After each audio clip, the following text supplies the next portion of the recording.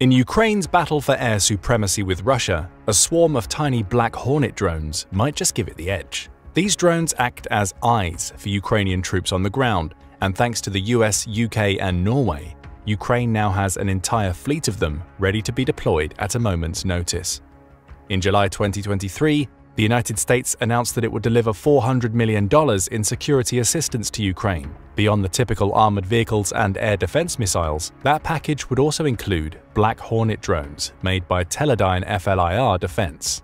A month later, the UK made a similar announcement. Working with Norwegian manufacturers, it would spend $9 million on these micro-drones, sending them over to Ukraine for use as covert surveillance tools. All told, Ukraine now has over 1,000 of these drones at its disposal, and they're helping Kyiv slowly turn the tide against Putin's invading forces. But how? How could a tiny drone, designed to look like a helicopter, have such a huge impact? To answer that question, we must start by asking the following. What are Black Hornet drones? The simple answer is they are miniature unmanned aerial vehicles, or UAVs, that are designed specifically for reconnaissance. Unlike many of the other drones that Ukraine uses, some of which come equipped with attack capabilities, the Black Hornet drone is all about stealth. But that's just the tip of the iceberg when it comes to its superpowers. The first generation of these drones was created in 2011 by Teledyne FLIR and quickly found themselves in heavy use in Afghanistan. They're designed to be small enough for ground-based troops to carry. They even come with their own carry case, and they can be deployed at a moment's notice. In Ukraine's case, they've received shipments of the Black Hornet 3, which measures just 6.6 inches from nose to tail and weighs only 1.16 ounces. In other words, they're tiny. So tiny, in fact, that the drones are easy to hide among foliage and trees, making them almost imperceptible to opposing troops unless the drones are flown straight into them. Furthermore, the drones are designed to be practically silent when in operation. The telltale buzzing that usually accompanies these types of UAVs isn't present, making it even harder to detect the Black Hornet. Also, unlike other drones, the Black Hornet does away with the quadcopter design that's typically used for UAVs. Instead, it looks like just a tiny helicopter, only one that's equipped with several high-definition cameras that are capable of sending footage to the operative controlling the drone. That design choice also means that Black Hornets can squeeze through much smaller gaps than quadcopter UAVs, ideal for sneaking into buildings and navigating difficult terrain. The Black Hornets have an impressive 25-minute flight time, giving the user plenty of time to get in and out with the drone, and takes about the same amount of time to recharge. As a result, the drone can be deployed several times per day, with each flight revealing more about the area over which it flies. But all of that tech doesn't come cheap. The most recent publicly available pricing for the drone puts it at $195,000 per unit. Given that Ukraine has received about 1,300 of the drones since the beginning of Putin's war, that would mean that Kyiv's Black Hornet fleet has cost $2.73 billion to date. That's a lot of money to spend on a fleet of tiny helicopters, but it's money well spent once you recognize the extent of the Black Hornet's abilities. First, there's the simple ease of deployment to consider. Unlike traditional drones, which often need to be launched from the ground and will weigh down any troops carrying them, the Black Hornet is so tiny that it can be launched from a soldier's hand. Seeing one take off is almost like watching somebody launch a toy helicopter. Just place it on a surface and hit a button. The drone zooms into the air to be directed by the soldier's remote control from the ground. That simplicity makes it a weapon of immense power.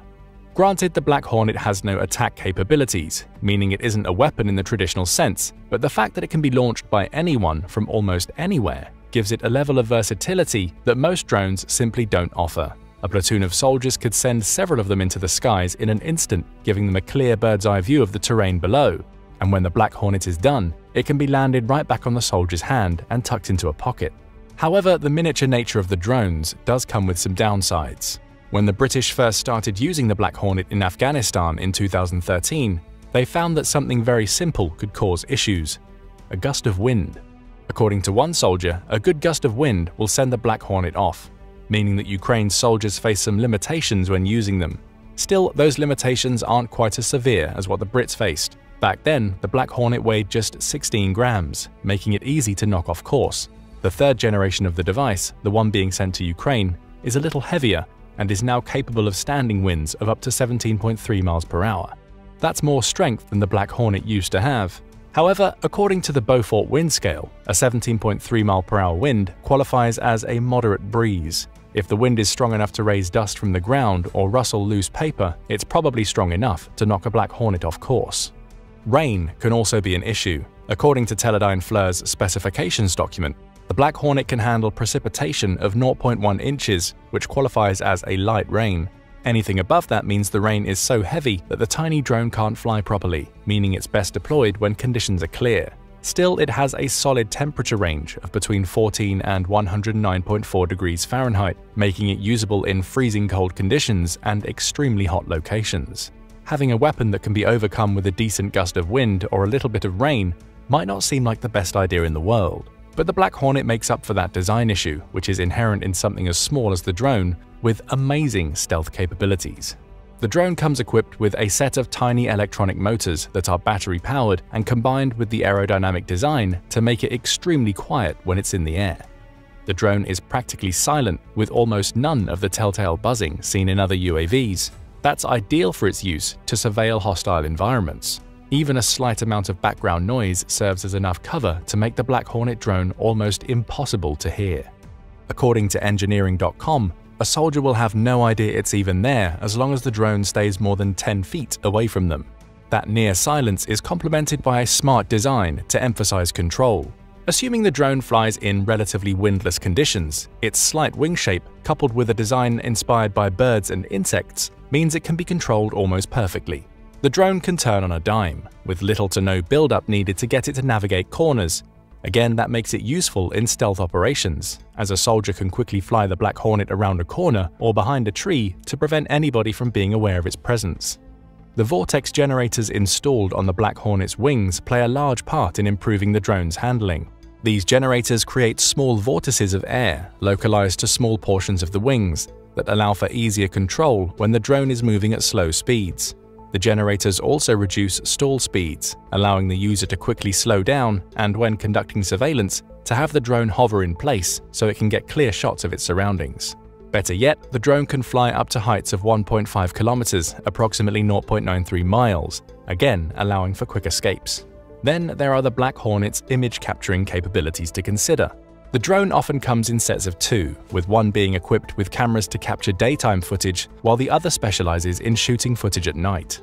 The unit comes with a pair of electro-optical, or EO, cameras, one at the front and one that shoots footage below the drone that can capture video at a 640 by 480 resolution. If a soldier wants to take photos of the environment, those EO cameras can send back pictures with a resolution of 1600 by 1200, strong enough to record even the smallest of details on the battlefield. The thermal imaging cameras built into the nighttime versions of the drone aren't as powerful. They deliver video and images at a resolution of 160 by 120. That's enough to get a general idea of how many troops may be in a location, for instance, though not detailed enough to deliver any specifics. All imagery and video can be recorded or streamed live to a tablet operated by the user, with the Black Hornet having a radio range of 1.24 miles. That's more than enough for covert operatives to maintain their distance from a target while surveilling it. Best of all, every scrap of the drone's recorded footage is encrypted and stored on a 64GB SD card that can be easily removed or replaced as needed. The same goes for the cameras, all can be replaced with spares if they happen to go offline for any reason. The manufacturers have gone to great length to ensure that the cameras are easy to use. With the tablet that comes with the Hornet, a soldier can simply tap a screen to take a snapshot, all while watching streamed video. It's almost like playing a video game. Using the tablet and a remote control, the user moves the drone around, hitting a button to take snapshots whenever they're needed. But what if a soldier doesn't want to put themselves at risk while controlling the drone? Thanks to the Black Hornet's advanced artificial intelligence, or AI systems, they don't have to. Each Black Hornet comes equipped with an autonomous navigation mode that allows the user to pre-program a flight route into it.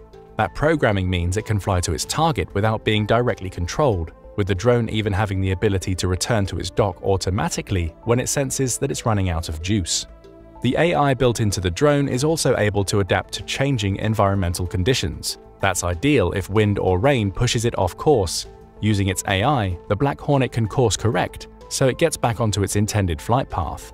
This autonomy is achieved through a small array of onboard sensors built into the drone, which help it to detect obstacles nearby so that it doesn't accidentally collide with them. Advanced GPS built into the drone also makes it easy to set a route. Simply choose a location, and the drone can use its GPS systems to figure out the best way to get there. All of that data that the Black Hornet picks up via its sensors is fed through complex AI algorithms, enabling it to fly safely without anybody being in direct control. There's even an optional visual-based navigation unit that the drone can use to fly indoors when it has no access to GPS. So it's an impressive piece of technology. But how has Ukraine been using the Black Hornet? The clear and most obvious use is for reconnaissance and surveillance. As Ukrainian troops advance on Russian positions, they can deploy the drones ahead of themselves to get the lay of the land before they launch operations. And thanks to the drones' high-resolution cameras, they can track Russian troop movements easily, figuring out the best times and places to strike. Think about this potential scenario. A Ukrainian platoon advances to the edge of a Russian position. Hiding out of sight, a soldier launches a Black Hornet and sends it flying high above the Russians, where the drone spends about 20 minutes recording footage and sending snapshots. Immediately, the Ukrainians can see how many soldiers are stationed at the Russian position, as well as get detailed imagery of artillery and other weapons. They'll also see weak points. Any gaps in the Russian defense can be picked up by the Black Hornet, with the drone being small enough to fly in and out of buildings, as well as around rubble, to locate an ideal attack position. And as one drone runs out of power and has to return to the soldier who launched it, another drone can be sent into the skies to replace it. That's where the drone's small size becomes a massive advantage. According to The Economist, a single Ukrainian platoon has 20 soldiers.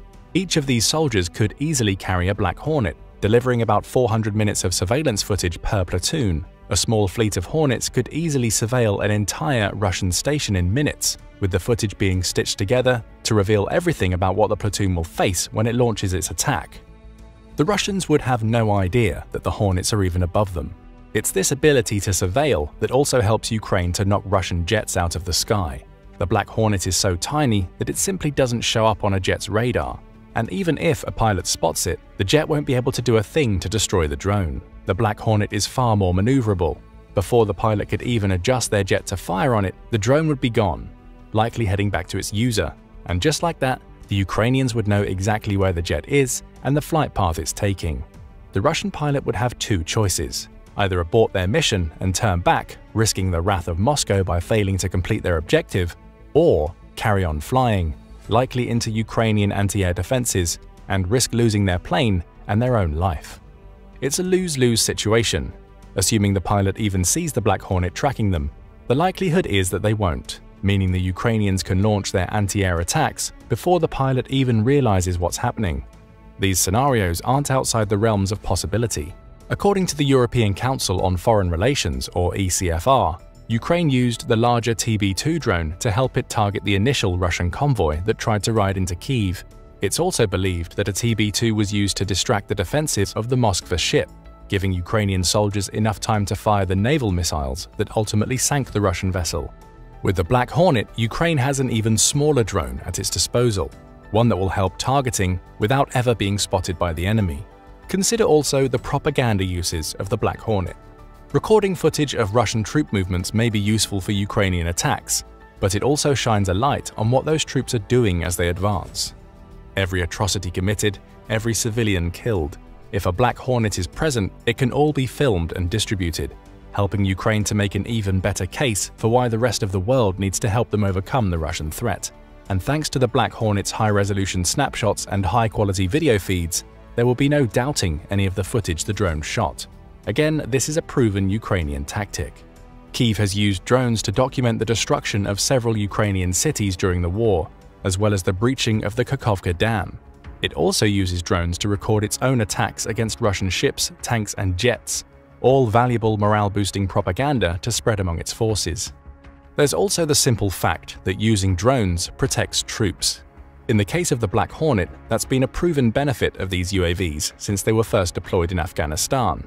Newsweek made that clear when it shared the comments of Major Adam Foden, a British soldier who used them during his time fighting against Afghan insurgents. Previously, we would have sent soldiers forward to see if there were any enemy fighters hiding inside a set of buildings, he said. Now we are deploying Black Hornets to look inside compounds and to clear a route through enemy-held spaces. Ukraine is doing the same. Every Black Hornet deployed accounts for one soldier who doesn't have to risk their life to surveil a Russian position. Ukraine gets to protect its troops, who can stay over a mile away from a Russian position, while still receiving a clear video feed that shows them exactly what they need to know. This risk reduction means that a Ukrainian platoon doesn't have to take any chances and lose valuable members just to figure out how to launch an attack. It can use Black Hornets and attack at full strength every single time. However, using the Black Hornet doesn't come without risk. That was made clear in a July 2023 article published in Bulgarian Military, which said that soldiers from Russia's Wolves Brigade, a reconnaissance unit, had captured 2 of the drones. Both were seized during a shootout in Novaya Tavlzhanka that resulted in the Russians managing to retain the trophy control complex. That was a significant event. The Black Hornet is made using proprietary technology to which the Russians don't currently have access. Teledyne FLIR isn't selling to them, which means they can't fill the skies with swarms like the Ukrainians can. Yet. Now that they have a pair of these drones, Russia can try to reverse engineer them to figure out the science and tech behind how they work. Whether they'll be successful or not is another matter. The Black Hornet uses encryption to protect the videos that it shoots, so you have to assume that it has even more powerful encryption guarding the AI algorithms and subroutines built into its system. But even if it takes Russia years to come up with its own version of the Black Hornet, the fact that it has the tech in its hands makes the process a little more straightforward. And even if Moscow decides not to go down the reverse engineering route, it can at least use this pair of Hornets. It can figure out their capabilities and, possibly, figure out a way to counter them. Or with more captures, it may be able to build up a small fleet that it can use to plan attacks of its own in the future. The Ukrainians could start to see their own tech being used against them if they're not careful. Still, the use of Black Hornet drones has been a massive boom for Ukraine in its fight against Russia. The tiny drones have enabled Ukrainian soldiers to get the jump on Moscow's finest in more than a few conflicts, and have been valuable for capturing footage used for reconnaissance and even propaganda purposes. The only question we have left is simple. What does the future hold? Right now, the Black Hornet is relatively harmless in terms of its attack prowess. In short, it has none. There are no weapons built into the drone, meaning it exists solely to capture footage and shoot photos. But the potential exists to make it a much more dangerous device. Imagine a world where Teledyne FLIR decides to build a version of the Black Hornet that doesn't have a full array of cameras. Instead, they load it up with an explosive device, one that can be triggered from over a mile away, or thanks to the AI algorithms in the drone, programmed to explode once the Black Hornet reaches its location. The drone would become a silent killer. By the time the target realized that the drone was even there, it would be practically on top of them. It's only visible from 50 feet against a perfectly clear backdrop. You can only hear the minor buzzing the drone produces if the Black Hornet is 10 feet away. Could we see the war delve into scenarios where soldiers are constantly on the lookout for these miniature drones, taking potshots at any they see to prevent them from causing serious damage? Perhaps militaries will start to counter these drones with new tech that surrounds their installations with simulated winds and rainwater, preventing the Black Hornets from penetrating. Only the future will tell. For now, the Black Hornet is one of the most powerful weapons Ukraine has at its disposal, even if it's not technically a weapon. It gives troops clear sets of eyes in the sky, eyes that can work day and night, that provide valuable information for missions. Added to the many other drones that Ukraine is using, as well as the many that its civilians use to capture footage for their own military, and Putin's war may go down in history as the first to truly feature drone warfare. So what do you think about the Black Hornet? Is this impressive little device everything that it's cracked up to be, or do you see flaws that could be overcome in the future? Maybe you have some other ideas about how it may be used to Ukraine's advantage. Tell us what you think in the comments, and thanks for watching the video. Ukrainian sharpshooters have proven very effective in their fight against Russian invaders. It helps that they have the biggest sniper rifle in the world in their hands, one which has some of the longest kills on record and which can penetrate most types of armor at long ranges for cheap prices. What is this rifle? How have Ukrainian forces used it? And what does it say about the future of the sniper? Let's take a look. Warfare has changed dramatically through the past 3 centuries. What was once an activity that relied on mass fire to compensate for the inaccuracy of early small arms and artillery has gradually become more precision-based as weapons become more accurate over longer distances. The rise of the sniper in the late 18th century, thanks to the advent of cheaper rifled barrels, is one of the best early examples of precision targeting in warfare. Demand for snipers has been high in conflicts ever since the American Revolutionary War, where they helped to turn the tide of critical battles like Saratoga in 1777. Snipers first proved their effectiveness on the battlefield against individual enemies, especially officers, which were easy to target because of the ornate uniforms that they wore. The increased range and accuracy of small arms forced officers to wear plainer clothing by the end of the 19th century. After proving themselves in the anti-personnel role, snipers began to use even larger firearms loaded with special-purpose heavy machine gun rounds to target enemy vehicles like supply trucks or even tanks. Although tank armor became too strong for these weapons to damage in World War II, anti-material rifles are still effective against a wide variety of other targets. Thanks to the advent of these rifles, the sniper became a threat not only to men on foot but even to those who were riding inside vehicles like armored personnel carriers. The sniper's effectiveness as a force multiplier continued to increase, although sharpshooters still often lacked weapons that could serve all of their needs. Early snipers tended to be hunters who were singled out for their roles thanks to their experience. This is why most sniper rifles, even into the 1970s, were adapted from hunting rifles. But such a dynamic limited the development in the kind of ammunition they could use. Things started to change in the 1980s. One of these changes was the further evolution of the sniper's increasing anti-material purpose. This was the time when the famous American .50 caliber Barrett sniper rifle was invented by a Tennessee man named Ronnie Barrett. The use of the Browning machine gun round for this weapon gave the sniper much longer reach and power, increasing the diversity of targets that could be destroyed. Dedicated sharpshooters used to targeting enemy infantry would also have a go-to weapon that could be used to target vehicles. Recruitment and training methods for snipers also started changing at this time. Typical sniper training in modern armies can take a year or more, and Ukraine was once no exception to this. However, because they are so badly needed at the front, Ukraine's sniper schools have given candidates a crash course that can be completed in a few weeks. The war in Ukraine has proven that in this age of precision artillery and drone surveillance, snipers need weapons that are accurate over increasingly long ranges to be effective and to ensure their survival.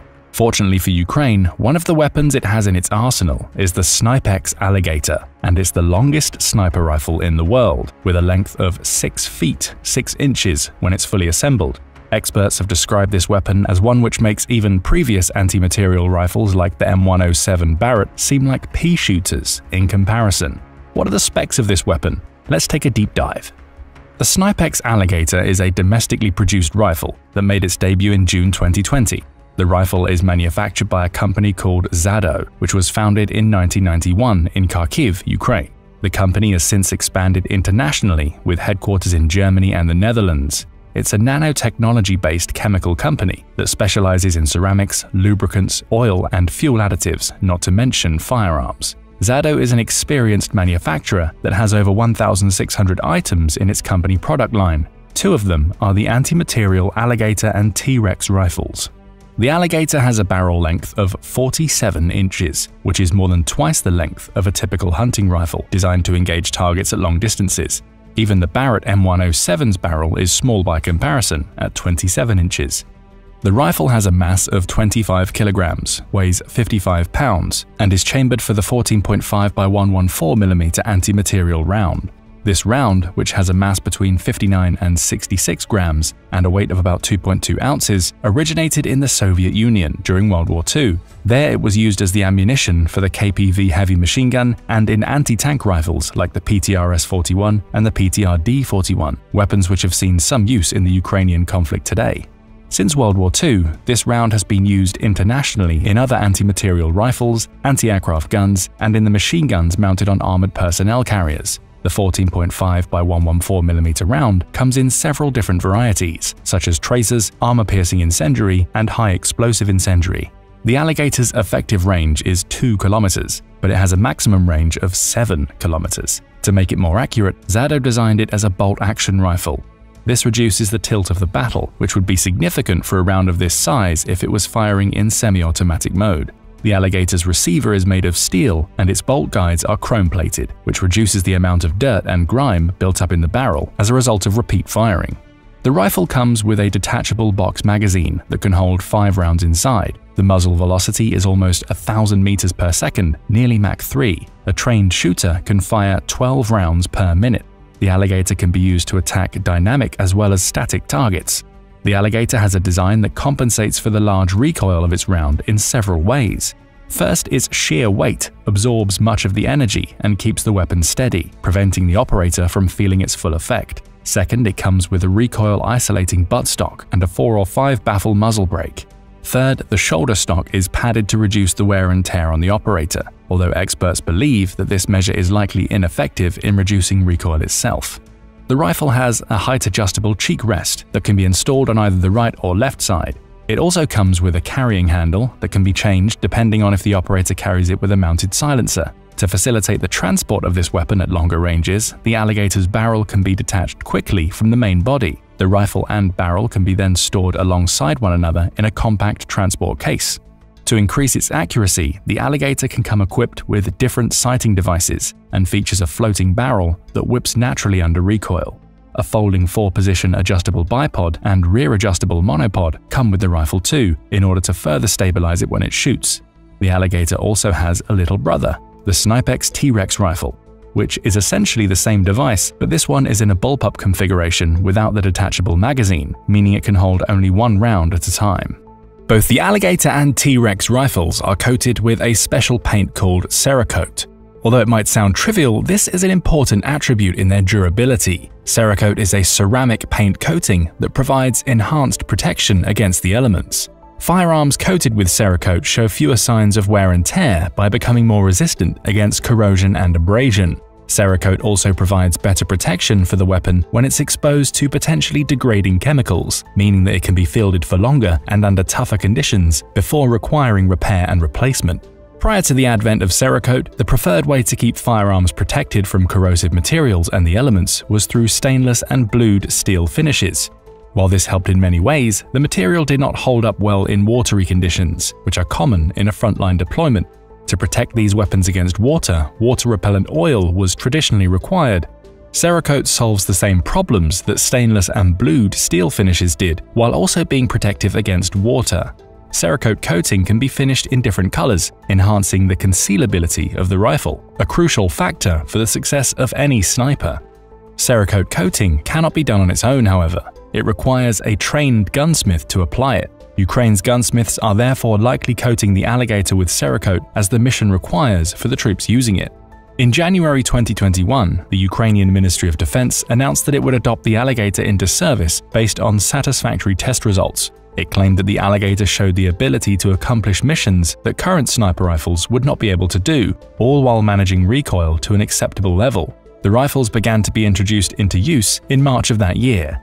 The arrival came just in time to be deployed in significant numbers to counter the Russian invasion that came a year later.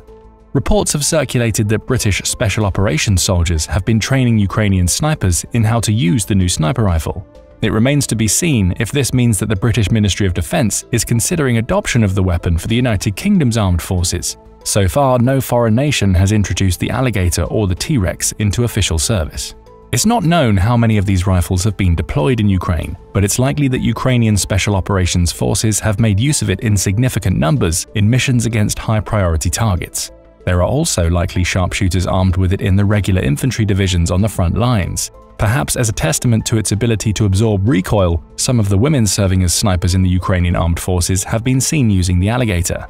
One of the more famous images of this weapon is with an unidentified woman holding two of the rifles upright, revealing how much taller they are than her. The barrel, especially with a silencer attached to it, is so long that it even looks to be at least a head taller than most of the men who have taken pictures with it in the upright position. The Alligator has made its mark on the battlefields of Ukraine in a few notable instances. The weapon reportedly saw its first significant use in the Battle of Mariupol between February and May 2022. There, the controversial Azov Brigade, which has been linked to neo-Nazi ideology and which Putin has used as an item in his propaganda justifying the war, was reportedly using the Alligator to deadly effect against Russian forces before the battle ended in the city's steel plant. In November 2023, a Ukrainian soldier named Vyacheslav Kowalski set a new record for the longest confirmed sniper kill while using the Alligator. He took out a Russian soldier at a distance of 3.8 kilometers, 2.5 miles. This kill easily broke the previous record, which came at the hands of a Canadian Special Forces sniper in Iraq in 2017 with a range of 3.5 kilometers. That was not the only notable feat of an Alligator in the hands of a Ukrainian sniper. Unfortunately, not much else is known about this incident. A year earlier, another Ukrainian sniper whose name is not known used his Alligator to kill 2 targets at a range of 2.7 kilometers, 1.8 miles. It was reported as the second most distant confirmed sniper kill at the time, behind the Canadian sniper shot. This incident is better known because there's a video of it. The Ukrainian military's Strategic Communications Office uploaded this video to Telegram on November 13, 2022. In the video, a Russian soldier is seen walking through a tree line with a sniper following him through the site with night vision equipped. According to Popular Mechanics, the site was likely at 20 times magnification. Once the Russian soldier stopped walking, the sniper fired once. About 3 seconds later, the target fell. Another Russian soldier who ran in to aid his fallen comrade was then targeted and shot. The time for the bullet to arrive to the targets, when measured against the weapon's known muzzle velocity, likely makes the video and the shot an authentic display of the Ukrainian sniper's prowess, and not an item of propaganda as other sources were claiming. Despite these spectacular anti-personnel feats, the Alligator sniper rifle was designed primarily to serve in an anti-material role, rather than targeting individual enemy infantry. The long range at which this rifle is designed to engage its targets ensures that specific enemy personnel will be comparatively difficult for operators to reach, although the rifle can disrupt movement and formations of infantry by providing harassing fire from several kilometers away. The Alligator can also be used to destroy some obstacles impeding the movement of friendly infantry, such as wooden constructions or concrete walls.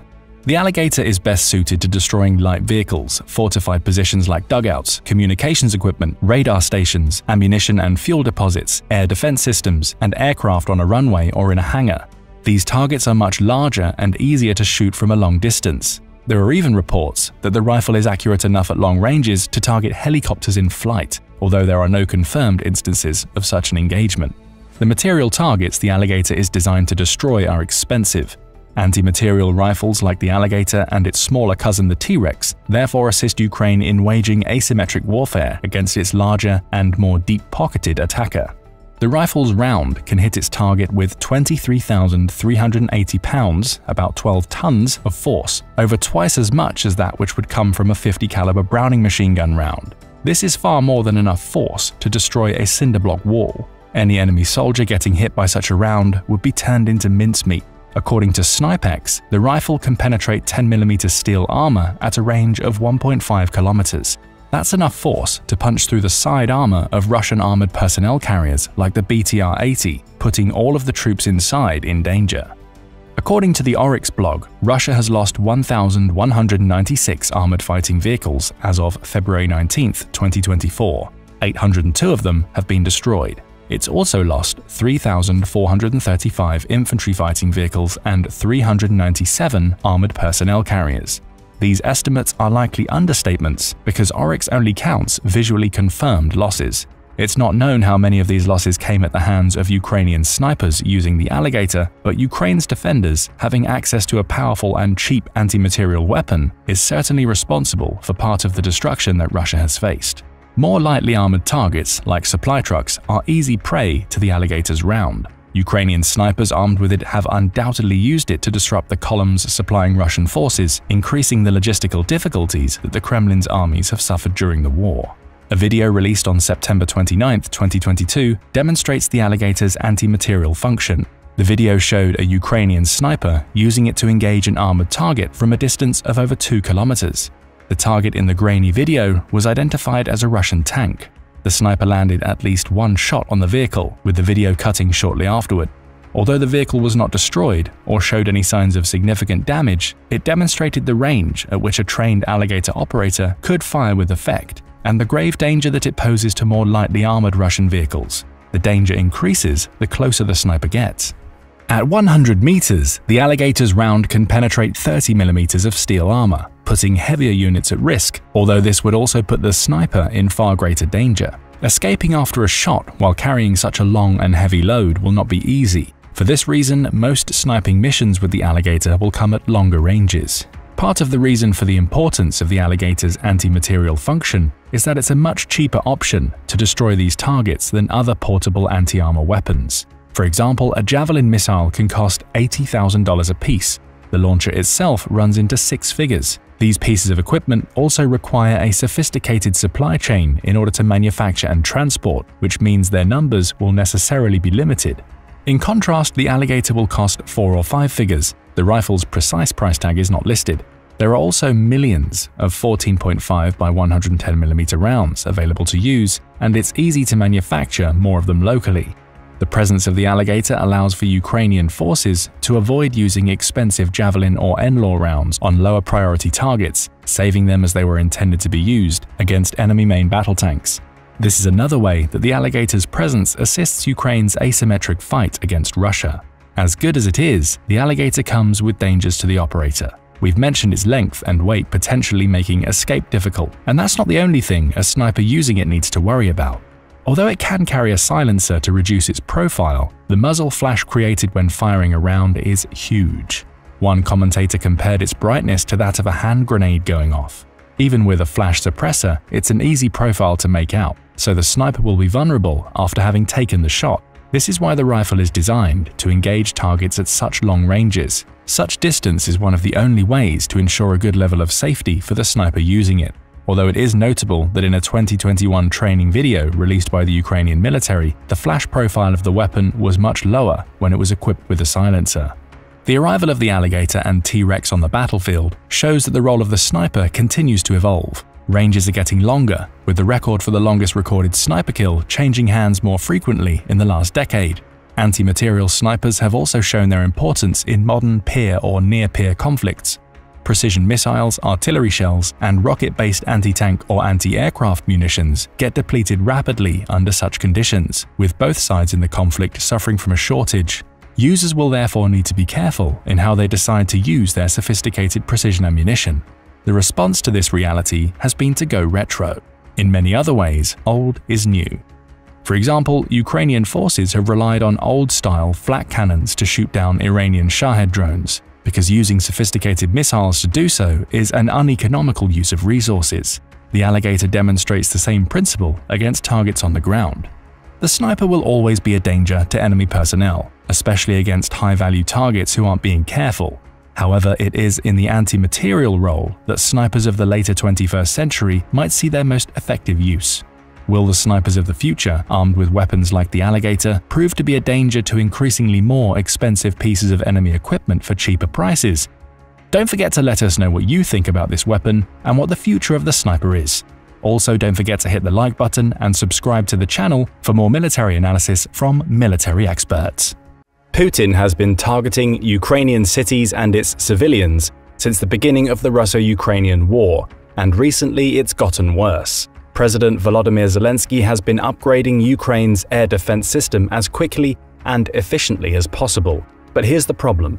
Air defense is super expensive and supply of ammunition is limited. Thankfully, Ukraine's Western allies are on it. Germany recently announced it would be resupplying Ukraine with 45 Gepard or Cheetah anti-aircraft tanks by the end of the year to aid in its defensive struggle against Putin. These tanks are designed to destroy low-flying targets and are much cheaper to operate than other air defense systems like the US-made Patriot. Will they be able to protect Ukraine's critical infrastructure and civilian targets from Putin's missiles and drones? Ever wondered why Putin is targeting civilians in the first place? Here's the thing. In parallel with Ukraine's growing battlefield dominance, Russia has had a more difficult time attacking Ukrainian military units. One of the few ways that Putin has chosen to fight back has been to launch massive and continual waves of missile and drone attacks at Ukrainian cities. It cannot be understated how villainous these attacks have been. According to the United Nations High Commissioner for Human Rights, OHCHR, estimates, over 9,000 Ukrainian civilians have been killed as of June 2023, and more than 15,000 wounded from these and other Russian attacks. Those numbers, though tragic, are dwarfed by Ukraine's own estimates. They say that the civilian death toll in the invasion so far is closer to 100,000 killed, more than 10 times the official number released by the United Nations. For their part, the UN has admitted that the real numbers of civilian casualties will undoubtedly be higher than what they can confirm. Many of these deaths have come from the thousands of missiles and drones that Russia has used to target Ukrainian civilian targets, both infrastructure such as elements of their electrical grid, as well as apartment buildings, hospitals, shopping areas and schools. As of early July 2023, Brigadier General Alexei Romov, Deputy Chief of the General Staff of Ukraine reported that close to 5,000 missiles have been fired at Ukraine, with almost 3,500 of those strikes carried out on populated areas. To be able to defend themselves from such attacks, Ukraine has received some of the best Western-made surface-to-air missile systems, including at least 2 batteries of the very capable US-built Patriot missile systems, which have helped protect Ukraine's capital Kyiv from advanced Russian ballistic missiles. A third battery has been promised by the Netherlands, but its arrival is not expected until later in 2023. The challenge of using the Patriot system is in reserving its expensive missiles to shoot down the more advanced and harder-to-target Russian missiles. Ukraine can't use their Patriot batteries to shoot down every missile and drone that Russia launches, and Russia has been relying more and more on the much cheaper, Iranian-made Shahed 136 drone, which costs a fraction of the $4 million per missile that a Patriot battery fires. Estimates are that the Shahed 136 drones currently being deployed by Russia cost as little as $20,000 to make. Even using other surface-to-air missiles like Ukraine's Soviet-era S-300 SAM systems and fighter-launched interceptor missiles can cost Ukraine between $140,000 and $500,000 per launch. In just one night, July 7, 2023, Russia launched 18 Shahed drones from the city of Primorsk-Akhtarsk in the region of Krasnodar Krai. Ukrainian defenses managed to destroy 12 of the drones, but 6 still got through. Because of the vast numbers and lower costs of some of Russia's attacking drones, Ukraine has had to make use of less expensive systems to shoot down these attackers. One of the best responses to these attacks has been the use of an overlooked piece of military hardware, one that's been discontinued by its original manufacturer as being too out of date for the fast-paced environment of modern warfare, but which has still made a huge impact on the Ukrainian battlefield and has been responsible for saving hundreds, if not thousands of lives: the 1960s-era Gepard self-propelled anti-aircraft system from Germany. Let's take a look at why this Cold War-era piece of military hardware was and still is a total badass. Here's how it started.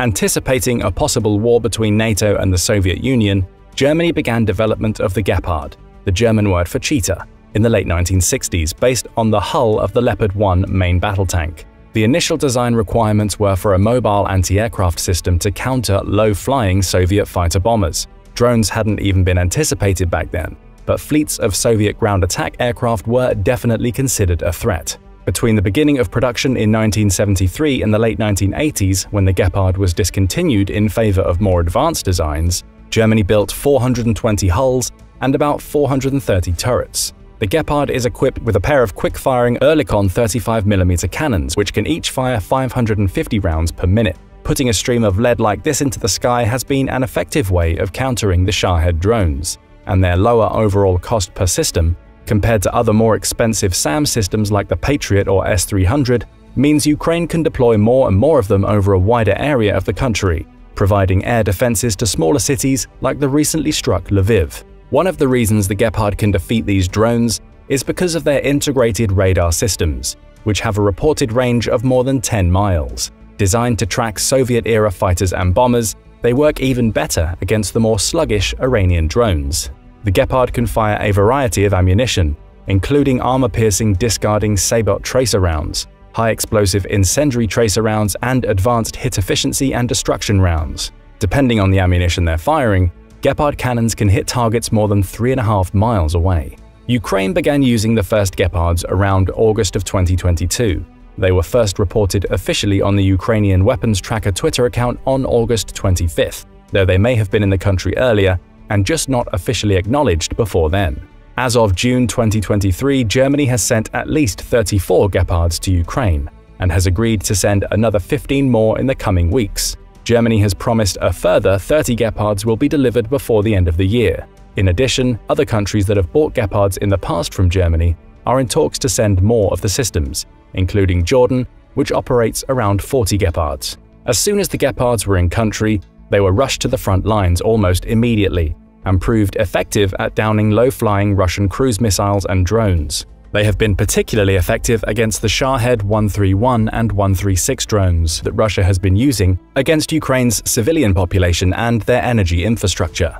Because of the relative simplicity of the system, Ukrainian crews have been able to successfully operate the Gepard after only 2 months of training, compared to the German standard of 18 months. One crew around Odessa reportedly downed 10 Shahed drones and 2 cruise missiles in a single day. Inexpensive and simple to operate anti-aircraft systems like the Gepards bridge an important gap in Ukraine's air defenses, which includes long-range systems like the Soviet-era S-300 and Buk surface-to-air missile systems, as well as Western-made systems like NASAMS, a jointly produced mid-range air defense system made by the US firm Raytheon and Norway's Kongsberg Defense and Aerospace, along with the previously mentioned US-built Patriot batteries. Missiles fired by those systems are more advanced, but those advances come at a much higher price, and their construction takes much longer to build. These two constraints mean that the missiles used by these systems are relatively few in number. Those advanced missiles are also Ukraine's main defense against Russia's fast, high-flying fighters and bombers, and their high-tech Caliber cruise missile. Ukrainian forces can't afford to use them against every drone and cruise missile. Because Gepards are designed to destroy low-flying targets and the ammunition is much cheaper, they can engage the drones and missiles for which the more expensive systems aren't a good match. There's only one problem with Ukraine's use of the Gepards. The ammunition is made by the gun's manufacturer, the Swiss company Oerlikon, but Switzerland, attempting to maintain its neutrality, has so far been reluctant to allow ammunition to be sold to Ukraine. As of May 2023, the Swiss were still blocking a proposed sale of Gepard ammunition by Germany to Ukraine. As the producer of that ammunition, Switzerland has the right to oversee any sales of that ammunition by countries that have bought it from them. But Norway, newly accepted into NATO, has indicated that it might be willing to send some of their ammunition to Ukraine, while Germany has indicated they might be able to create a new production line to create the ammunition inside their country, with Switzerland's permission, thus bypassing Switzerland's concerns about their neutrality. More recently, some cracks have begun to appear in Switzerland's icy freeze on supplying lethal aid to Ukraine. In early May 2023, the two houses of the Swiss parliament voted to amend the Military Materials Act to allow the transfer of military equipment to Ukraine in the future. This may allow not just the sale of Gepard ammunition, but the possible transfer of some of Switzerland's German-made Leopard 2 tanks as well. In the meantime, Ukraine's allies have been able to source ammunition from other countries. Germany has reportedly acquired ammunition from a Norwegian supplier, since Germany had itself only around 60,000 shells in the opening months of the invasion. The US has also found a new source of both the Gepards and its ammunition from the country of Jordan. The US paid an intermediary, Global Military Products Incorporated of Tampa, Florida, to purchase some of Jordan's Gepards, which may have originally come from the Netherlands. These behind-the-scenes wheeling and dealing should keep Ukraine well supplied with both the systems and the ammo needed to operate them, at least until either Switzerland relents and allows the sale of the ammo to proceed, or when a new manufacturing plant for the ammunition is established outside of Switzerland's borders. Ukrainian data shows that in May 2023, Russia attacked Ukraine with a record monthly total of more than 300 drones, nearly all of them Iranian Shahed-type drones. But by the end of July, that number may be eclipsed, as Russia is ramping up its use of the low-cost attack weapon. On June 2nd, Ukraine managed to shoot down 36 Russian missiles and drones in and around the capital of Kyiv overnight, with 2 people injured by falling debris from the intercepted weapons. To counter this growing threat, Ukraine is working on more technologically advanced methods to stop them, from jamming their targeting systems to intercepting them with defending drones. To provide an idea of how quickly Ukraine is reacting to the drone threat, there were 7 companies able to sell drones to the country's military soon after Russia's invasion began.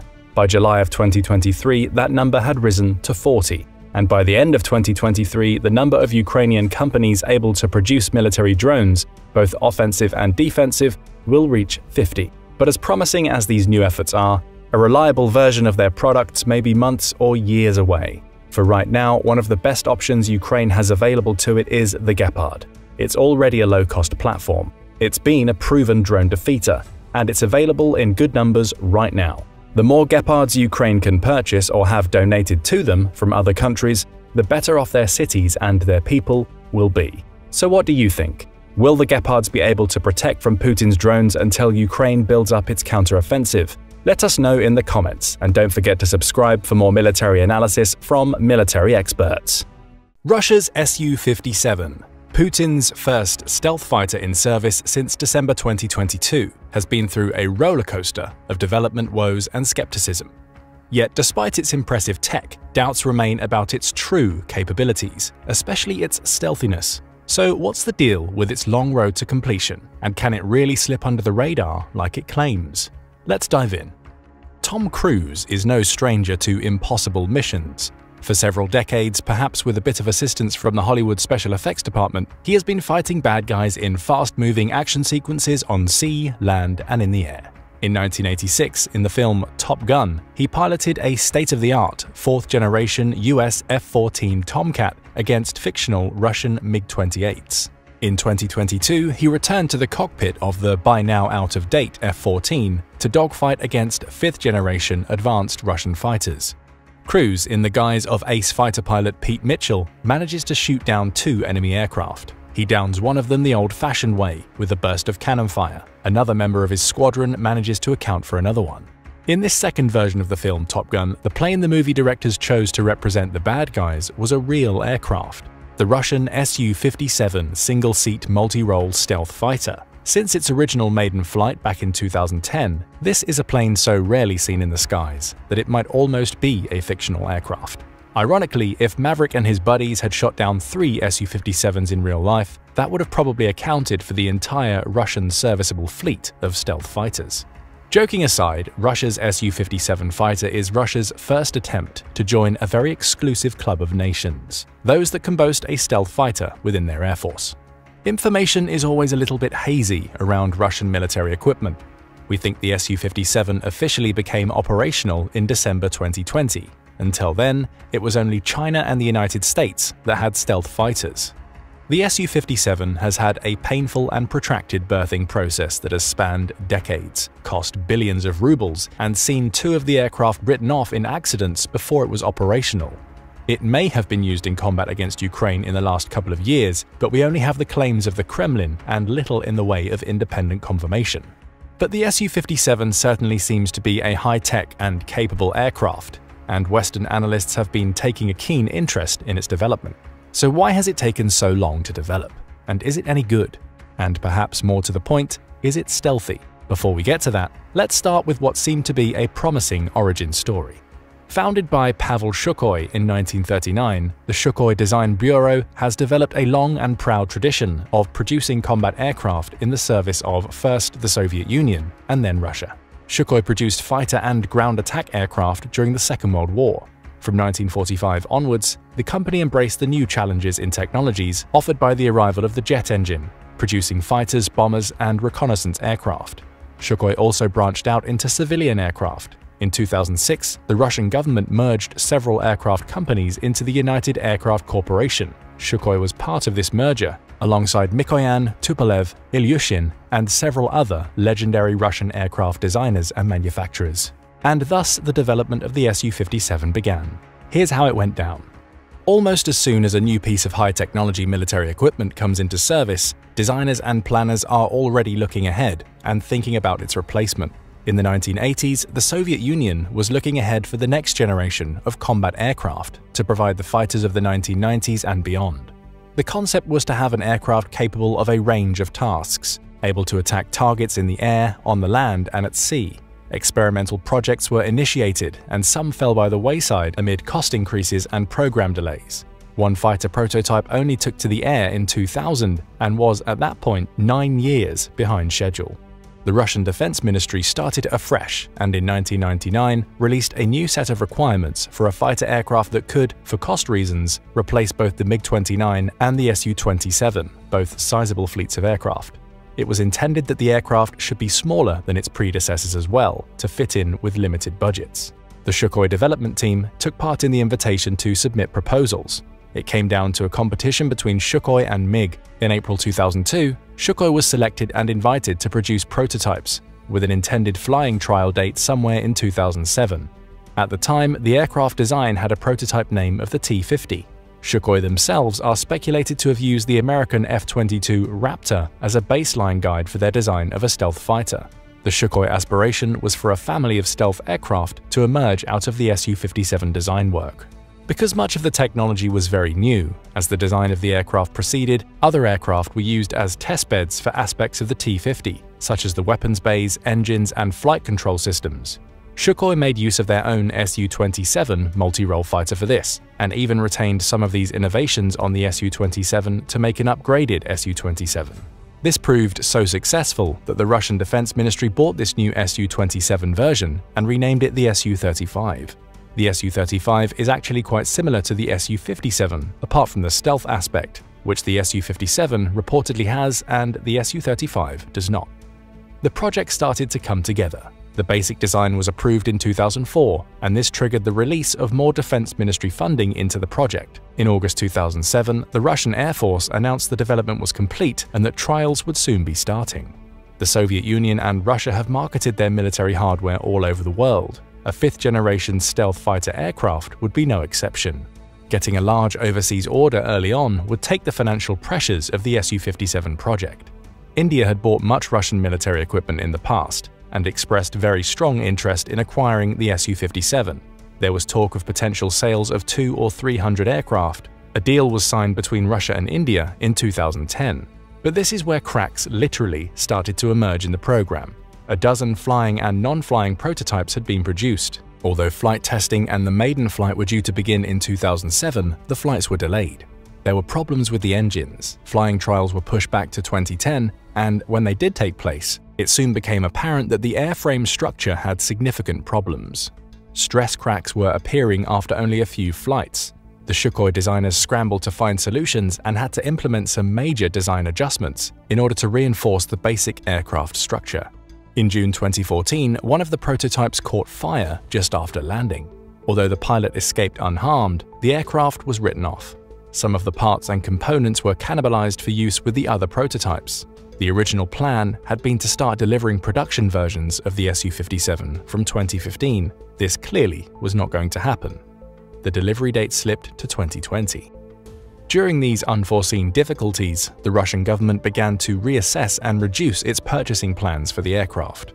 The Russian Defense Ministry would buy 52 Su-57s by 2020 and then another 150 by 2025. But the program remained troubled, as purchasing plans and delivery dates all fluctuated. After Russia's illegal annexation of Crimea from Ukraine in 2014 and the subsequent low-intensity conflict in eastern Ukraine fought by Russian-backed separatists and covert Russian forces, international sanctions began to impact on Russian finances.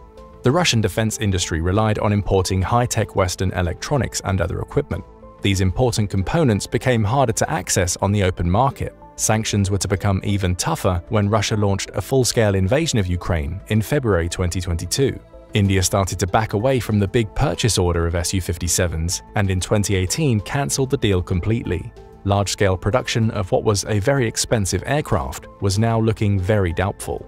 But in 2019, Russian President Vladimir Putin jumped in to tip the scales, perhaps even with his eye on a coming war with Ukraine. In May, the Kremlin released a statement that 76 Su-57s would be bought and would be delivered by 2028, but production of the aircraft remained slow. Reportedly, one was made in December 2020, and another 4 had emerged by the middle of 2022. Despite the problems, the aircraft had now flown publicly at airshows, and analysts had been able to take a look. The aircraft was light, maneuverable, and agile. Commentators were impressed. Marketing brochures and Kremlin official statements hyped up the capabilities, not least the fact that it was a stealth aircraft with long-range strike capability. But good intelligence analysts try not to take anything for granted.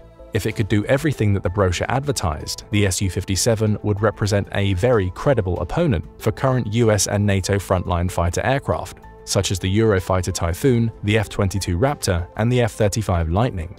But one former US pilot wryly observed, "Is it a current threat? Well, not now, because there is only one of them." Another ex-pilot observing the smooth takeoff and acrobatics of an Su-57 at an airshow was impressed but slightly dismissive of the fancy aerial display designed primarily to please the tourists. He was more interested in how the aircraft would perform with a full load of fuel and a heavy payload of weapons.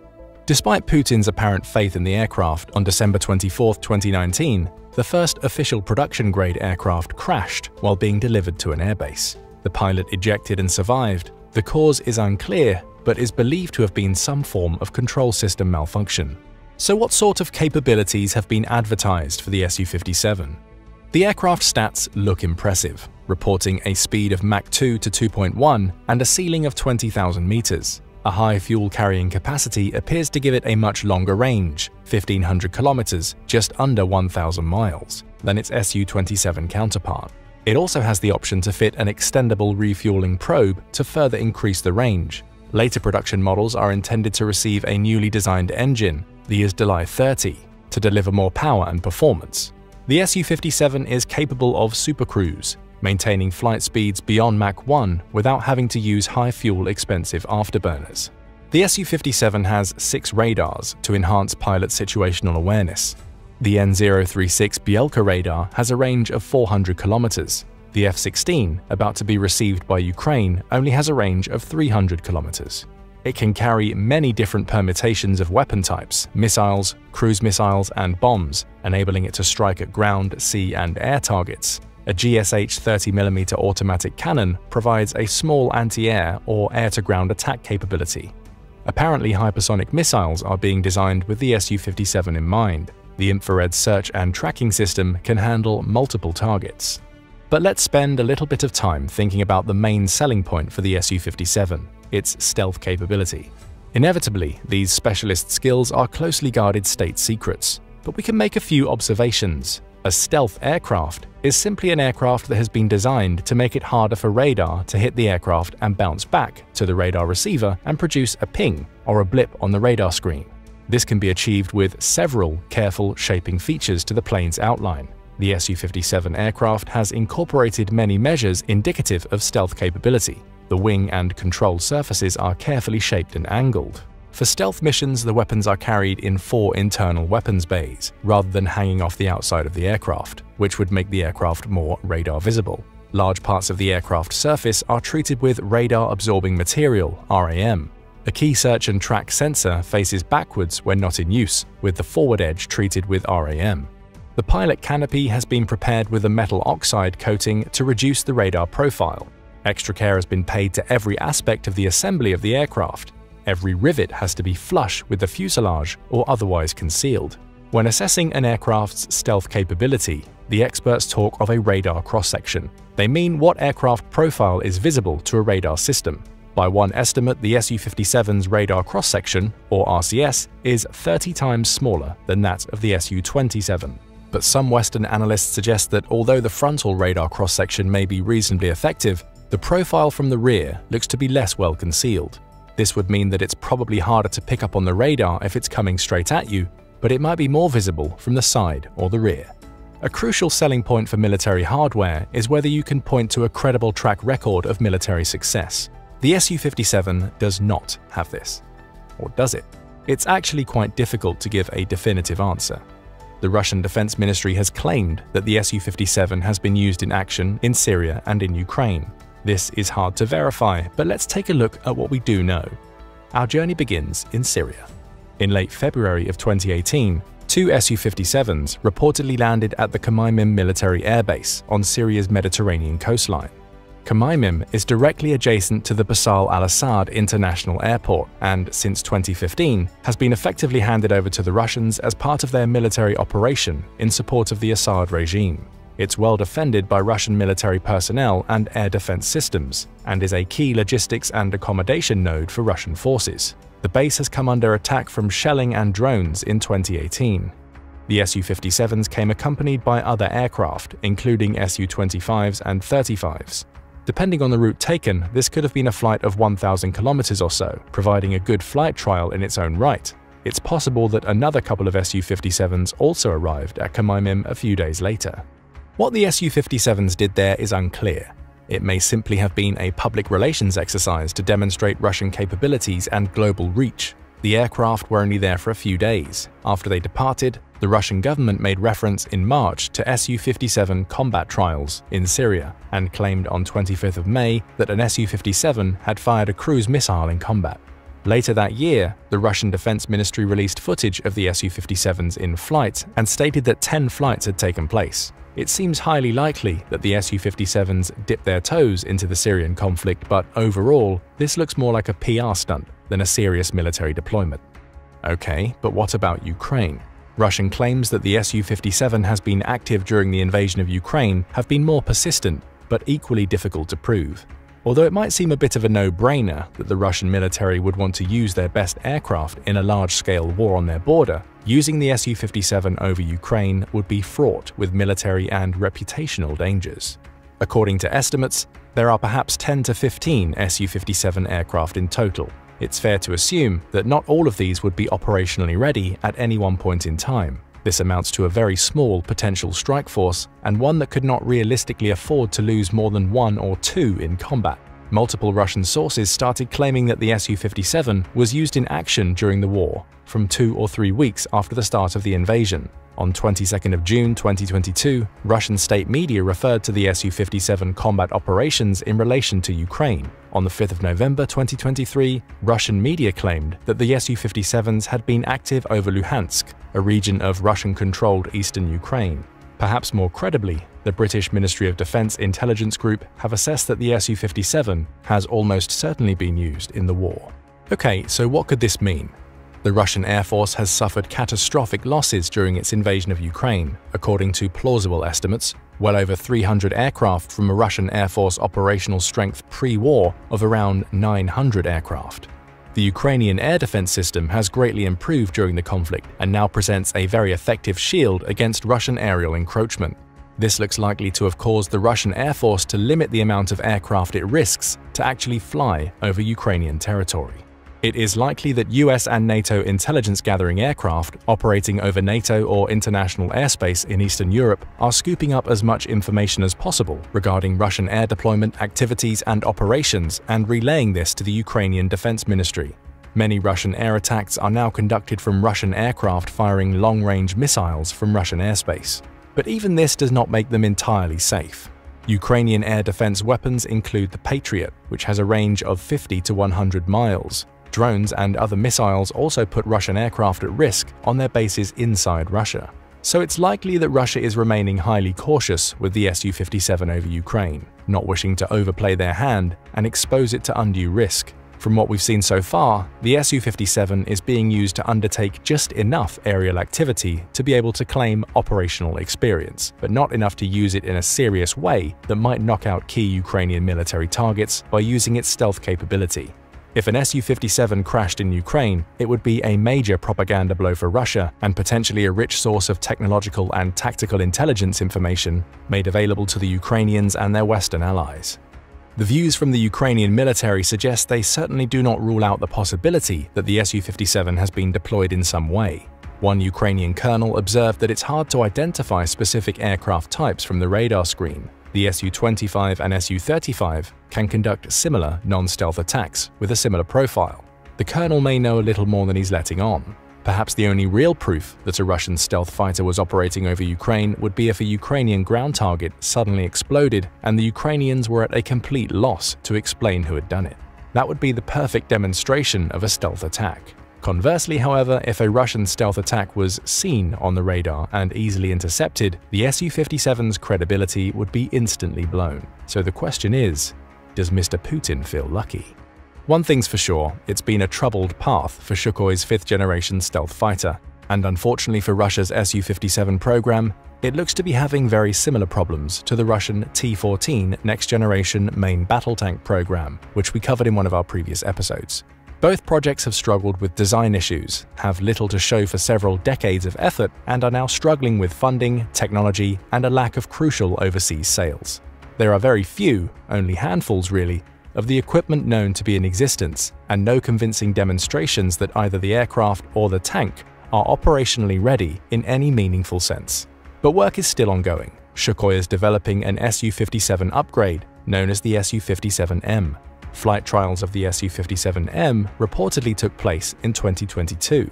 There has been talk of a smaller naval version capable of landing on an aircraft carrier, but Russia does not have a viable carrier force at present.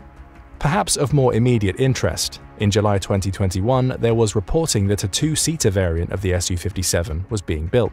This was described as a training version, but also something that might provide for a weapons officer to operate unmanned aerial vehicles or drones. Drone technology is causing something of a revolution in military affairs, due in large part to the innovations emerging from the Ukrainian battlefield. This is definitely something to keep an eye on. There is little concrete evidence that the international arms community have been wowed by the arrival of the Su-57.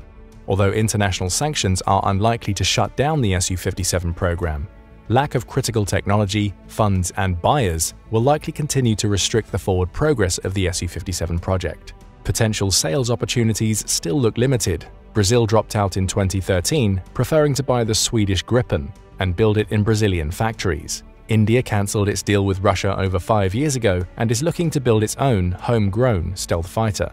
Turkey was briefly interested. In 2019, an Su-57 turned up at a Turkish technology display in Istanbul, but announced in early 2020 that it too was now planning to build a homegrown stealth fighter. Algeria may receive some in a few years' time, and Iraq has expressed interest, but they will probably be watching Ukraine closely for evidence of the much-promoted stealth capability. But not all technological innovations leap straight from the drawing board and into a fully functioning and successful piece of equipment. We suggest that it would be too simplistic to write off the Su-57. It is a light, powerful, and agile aircraft with significant capabilities beyond other current Russian combat aircraft. And some of the new design and technological features that emerged from Sukhoi's extensive development efforts seem to have cascaded down to the benefit of other Russian fighter systems. So perhaps we need to wait and see what happens later this year. F-16 fighters have been offered to the Ukrainian Air Force by Denmark and Norway. These will replace the aging Ukrainian MiG-29 and Su-27 fighters. Ukrainian pilots are already being trained on F-16s, and we may well see them take to the skies over Ukraine even as soon as this summer. But what do you think? Is it possible the Russian Air Force is holding back its small Su-57 fleet in anticipation of a conflict with American aircraft technology? This would suddenly take us beyond a Hollywood movie and into a real contest between American 4th-generation aircraft and Russian 5th generation. Is this likely to happen? Let us know in the comments, and don't forget to subscribe for more military analysis from military experts. Imagine a non-guided aerial weapon, meticulously designed to unleash its power upon release from an aircraft. The Mk-20, also called the CBU-100 cluster bomb, boasts a robust body crafted from top-notch aluminium, clocking in at just under 500 pounds. But what sets this weapon apart is what happens next. Once airborne, the container housing 247 heat submunitions known as Mk-118 dramatically opens, causing them to rain down on a designated target zone with devastating force. Putin, are you scared yet? Well, you should be. Ukraine just asked the US for a bunch of these babies, and its request has been generously granted. This, however, has been the subject of some controversy. But why? How is Ukraine using this weapon, and what could it mean for the war going forward? Let's find out. On Friday, July 7, 2023, the United States declared that it would be supplying Ukraine with cluster bombs, in a decision that President Joe Biden said had been a very difficult one to make. The move was controversial even among America's closest allies. The United Kingdom, Canada, and New Zealand, partners with the United States in the Five Eyes intelligence alliance, all said they were opposed to the move. Spain, a NATO ally, also declared its opposition. The United Nations Human Rights Office also opposed the measure and urged both sides in the war to stop the use of cluster bombs without delay. As mentioned, cluster bombs are dropped from a plane or delivered from an artillery shell, rocket, or missile. The weapon begins as a single container. This container then breaks apart and releases many small bomblets indiscriminately over a wide area. Over 120 countries have banned the use of these weapons because of this indiscriminate nature, fearing the risks that they pose to civilians. The individual cluster bomblets that get released from the initial container also have a high rate of failure. Many of them are duds. These duds can then linger on the ground for decades and accidentally go off when somebody interacts with them. Cluster bombs therefore pose some of the same problems to civilians that landmines do. For example, the United States dropped 260 million cluster munitions in Laos as part of its operations in the Vietnam War. Over 60 years later, large tracts of land in Laos remain uninhabited because of unexploded cluster bomblets in the area. The United States and Russia are not parties to the Convention on Cluster Munitions. This treaty, which went into effect on August 1, 2010, bans the countries that adhere to it from using, acquiring, developing, stockpiling, and transferring cluster munitions. Countries involved in the convention are even prohibited from assisting other countries from interacting with cluster bombs in any way. They cannot help them manufacture their own cluster weapons, for example. Ukraine is not a signatory to the Convention on Cluster Munitions either, and in April 2023 at the Munich Security Conference, it requested the United States to deliver these weapons, which it has long desired. However, this desire could harm its international image, which up until this point was almost unanimously positive.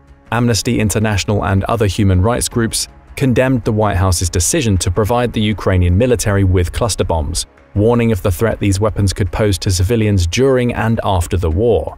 United States National Secretary Advisor Jake Sullivan countered the controversy by declaring that the cluster bombs the United States would be sending to Ukraine failed at far less frequent rates than the versions that the Russians had already been using in the war. The United States has a domestic law on the books that bans the production, use, or transfer of cluster bombs which have a failure rate greater than 1%. Sullivan said that American cluster munitions in question fail at less than 2.5%, compared to Russian bombs that have dud rates between 30 and 40%. Nevertheless, by admitting this, he also tacitly admitted that the Biden administration was disregarding the law. Russia's defense and foreign ministry were publicly unfazed by the announcement. They instead dismissed it as an act of desperation.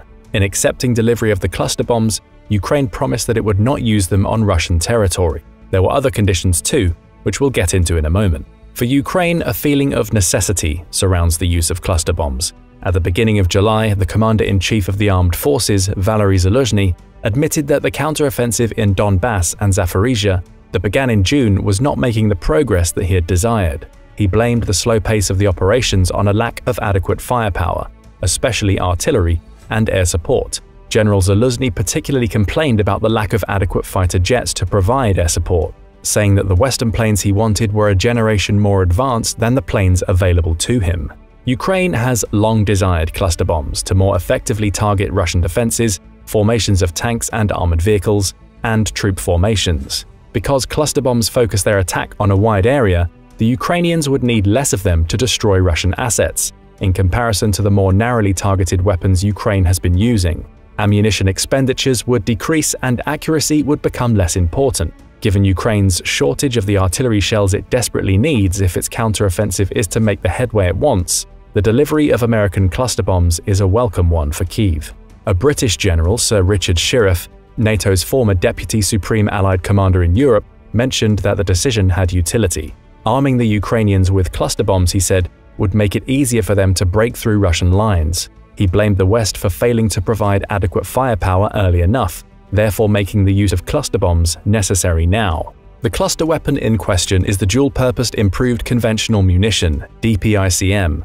This is an artillery shell that bursts apart and drops 88 separate bomblets over the target area. The cluster shell has a dud rate of around 3%, so its delivery would violate American law. In September 2022, General Zaluzhny wrote an article requesting that the United States provide Ukraine with the DPICM, which is currently being phased out in the US Armed Forces in favor of the CDAEM cluster round, which has a dud rate of 1% or less, in line with American standards first set by the Obama administration. Note that this standard is different from the law which forbids the transfer of cluster munitions with a failure rate greater than 1%. The Ukrainian top general is now finally getting his wish. Another weapon the Ukrainians badly want is the airdropped Mark 20 Rockeye-2 cluster bomb, also known as the CBU-100, which weighs about 500 pounds in total. It is a gravity bomb that once released from the air bursts apart into 247 separate Mark 118 bomblets that rain down over the designated target area. The target area's range can be adjusted based on the altitude that the original container is set to burst apart in. The Mark 118 bomblets are steered by fins at the back and have electrical and mechanical fuses that activate once they are released from the original CBU-100. Once the bomblet's noses hit a hard surface, the ordnance detonates. Reportedly, the Ukrainians do not want to use the Mark 20 Rockeye-2 cluster bomb in its traditional way, because Ukraine already has better cluster-type weapons in its arsenal that can be delivered via HIMARS and other systems. The coming DPICM artillery shells add to this capability. Rather, the Ukrainians seem to want to dismantle the Mark 20 container and place the individual Mark 118 bomblets on drones. These bomblets are designed for maximum penetration against enemy armored assets. The shape of the design allows for puncturing of up to 190 mm of armor. The bomblets are also aerodynamically sound. These factors make them ideal candidates for drone operations against Russian armored formations. Ukraine has proven very effective in the practice of drone warfare. In May, it launched dozens of drone attacks to weaken the Russian lines in preparation for the counteroffensive it launched in Zaporizhia and around Bakhmut in June. Additionally, Ukraine has carried out drone attacks far beyond the Russian lines. Combining the drone capability with the wider area effect of a cluster bomb is something the Ukrainian military is very keen on trying, as it seeks any advantage it can find in the counteroffensive. The Mark 20's manufacturer, a company called Textron Systems, reportedly stopped making this weapon in 2016, following the United States' decision to discontinue sales of the bomb to Saudi Arabia. However, the United States has large stockpiles of the Mark 20 containers and the Mark 118 bomblets, more than enough to provide them in large numbers to the Ukrainian military. So far, the United States has not yet agreed to deliver this weapon to Ukraine. We will need to wait and see if that changes. Although neither the United States nor Ukraine joined the Convention on Cluster Munitions, the decision to use them has still created a lot of controversy among NATO members and other like-minded countries. The United States is by far its most important partner, but Ukraine still needs the support of these other nations which have signed the Convention on Cluster Munitions. These countries provide Ukraine with military and financial aid, and all of this help is needed. Therefore, Ukraine will probably want to be careful in how it uses the cluster munitions when they arrive on the battlefield. So where would the Ukrainian military use these weapons, and where would it be less likely to use them? Ukraine will probably want to use its new cluster artillery shells in areas where its counteroffensive has stalled. This would be in Zaporizhia, in the drive toward the city of Tokmak. Perhaps anticipating this, Russian reports suggest that Ukrainian troops had already struck areas near Tokmak, the probable initial objective for Ukraine on the Zaporizhia front, with cluster munitions on July 11th, although the Institute for the Study of War could not independently verify this. As of July 15th, the front line in Zaporizhia extends from the Dnieper around Kamyansk to Novopil opposite Lyubimivka. All of these sectors could prove enticing targets for cluster bomb attacks, because a breakthrough in Zaporizhia Oblast would put Ukraine in position to cut the Russian land bridge to Crimea. It is a highly strategic area.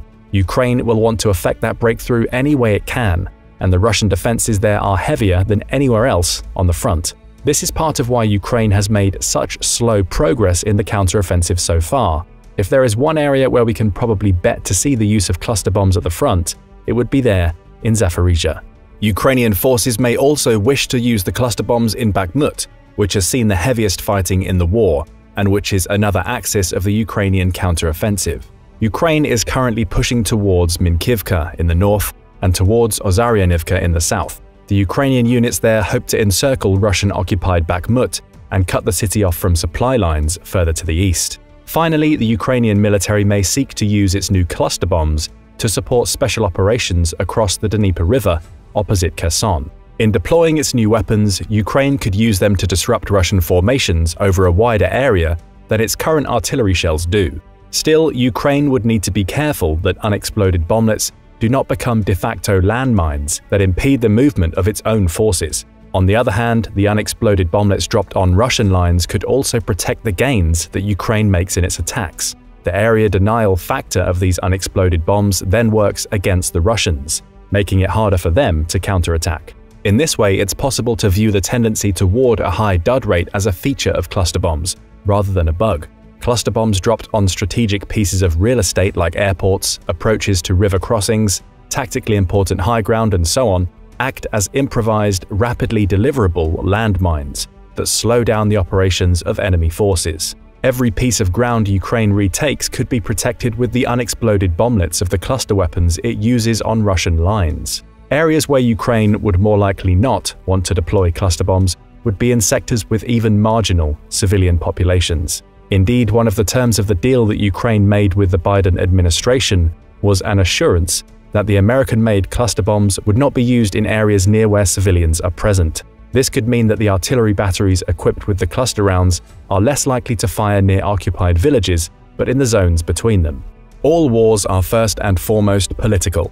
and large numbers of civilian casualties that come as a result of Ukrainian-deployed cluster bombs would risk undermining the global support that Ukraine has managed to build since Russia's invasion. One of the many reasons why Russia has been condemned for its conduct in the conflict is through its own use of cluster bombs. In early March 2022, human rights groups accused Russia of using cluster bombs in civilian areas. One such attack wound up hitting a school in Kharkiv, the second biggest city in Ukraine. The attack killed 3 civilians, including a child. Although Russia has not ratified the Convention on Cluster Munitions, the attack was still considered a war crime. The move was similar to some of Russia's accused tactics in the Syrian civil war, where cluster bombs were also used, including against civilian targets. In July 2022, Amnesty International came out with a more detailed report, accusing Russia of killing hundreds of civilians in the Kharkiv area through indiscriminate shelling and the use of cluster bombs. The weapons in question were the 9N210 and the 9N235 cluster bombs and scatterable mines that eject from smaller rockets. These mines explode at timed intervals once released.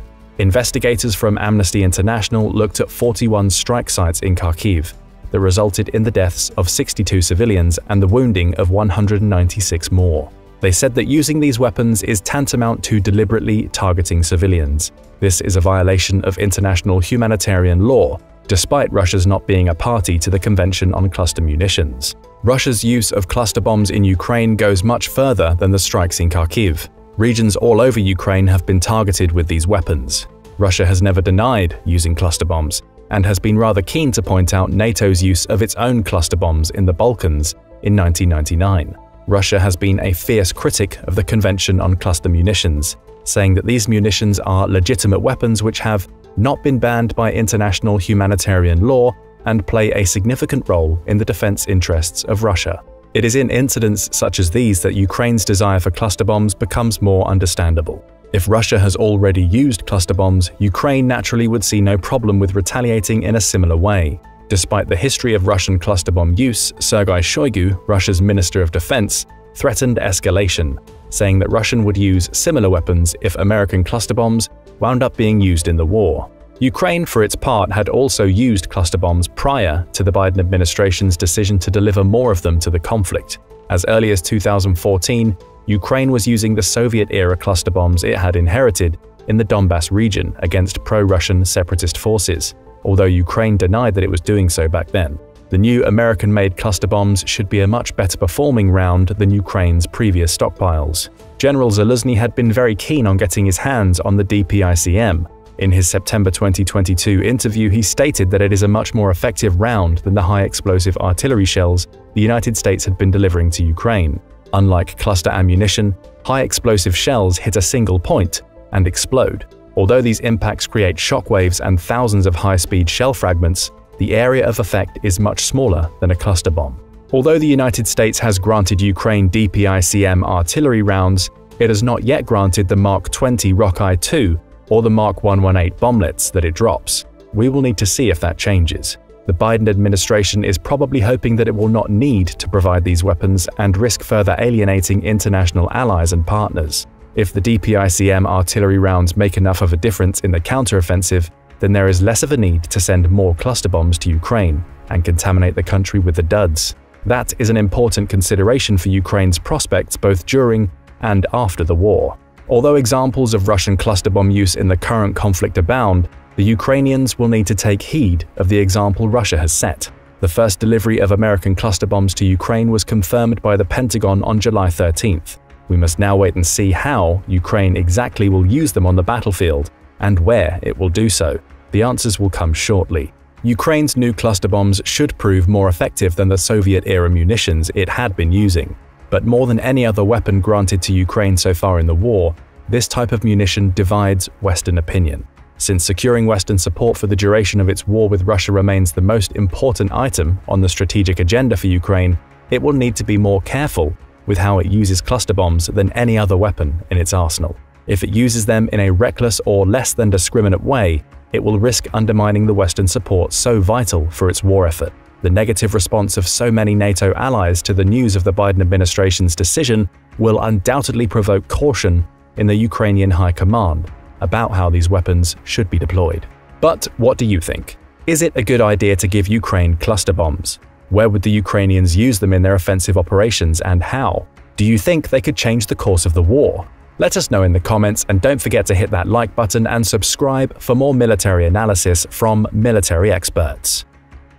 Everyone has a plan until they get punched in the face. The famous phrase from former world heavyweight champion Mike Tyson certainly applies to both sides in the war in Ukraine. Now nearly 2 years old, both Russia and Ukraine have learned many hard lessons during the fighting. One of them is that ammunition gets depleted quickly in a modern conflict. Both sides have suffered shortages of missiles, artillery, and other modern instruments of war. The shortage of weapons and length of the conflict has forced both sides to find creative ways to keep themselves in the fight, including by using some unconventional weapons. Let's take a look at some of these arms, which range from the archaic to the very, very strange. One of the stranger weapons seen in this conflict is a variant of the KH-101 cruise missile, which was developed in Russia during the 1990s. The first pictures of its use surfaced in 2007, and the weapon entered service with the Russian Air Force in 2012. The KH-101 is a subsonic cruise missile launched from a bomber. It has a maximum speed of Mach 0.76 and can carry conventional warheads between 400 and 450 kilograms. It can also carry nuclear warheads up to 20 kilotons, the same yield as the Fat Man bomb dropped on Nagasaki at the end of World War II. The most formidable aspect of this cruise missile is its stealthy design. The KH-101 is designed for low visibility and to have a minimal cross-section on radar. It flies at low altitudes as well, sometimes as low as 30 meters, further protecting it from radar observation. The missile can hit targets to an accuracy of less than 10 meters and has a range of 3,000 kilometers. The KH-101 has good precision features, as it's capable of striking targets in motion and can change its target if need be. The KH-101's guidance system, called the Oplesk-U, is equipped with electro-optical features to correct its flight path and a TV guidance system for when it descends to hit its target. At first glance, this weapon does not seem strange. Precision missiles are an important part of modern warfare. International security experts had hoped that sanctions on Russia would prevent it from getting the components needed to manufacture such missiles. For a while, it looked like this might have been the case as the intensity of Russian missile attacks on Ukrainian cities deceased. However, 2023 has proven that Russia can still manufacture its cruise missiles at scale. Ukrainian troops have adapted to Russian cruise missiles and shot down a KH-101 in January 2023 in the Vinnytsia region. This one surprised soldiers though, as it came with features they had not seen before. The missile had a camera resting within a circular window, which Ukrainian authorities speculated was part of its Oplesk-U guidance system. The camera had 3 fixed lenses, capable of observing its targets at different angles. In contrast, earlier KH-101 missiles that had been shot down and recovered had cameras that only had a single swivel lens. Ukrainian military officials claimed that this upgraded KH-101 had a guidance system more similar to the United States DSMAC, Digital Scene-Making Area Correlation, which has an internal database of relevant terrain imagery to help guide the projectile toward its target. This system can visually identify its targets to guide the projectile, rather than relying on a purely mathematical framework. The DSMAC system is placed on some versions of the Tomahawk. However, the stranger thing was the discovery that these new versions of the KH-101 could have onboard countermeasures. On one of the missile's sides, there were 2 columns of 6 small holes, which seemed capable of distributing countermeasures against threats such as chaff. X-rays taken of the missile confirmed that it had heated traps to guard against infrared targeting. Although without a significant set of surveillance cameras, it's impossible to try to counter these heat traps automatically.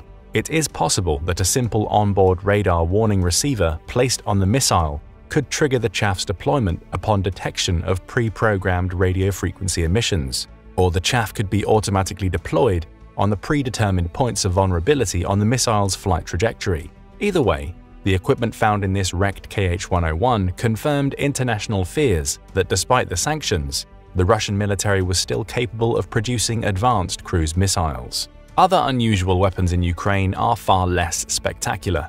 Attrition on both sides of the conflict has been high, with a consequent shortage of modern weapons and ammunition.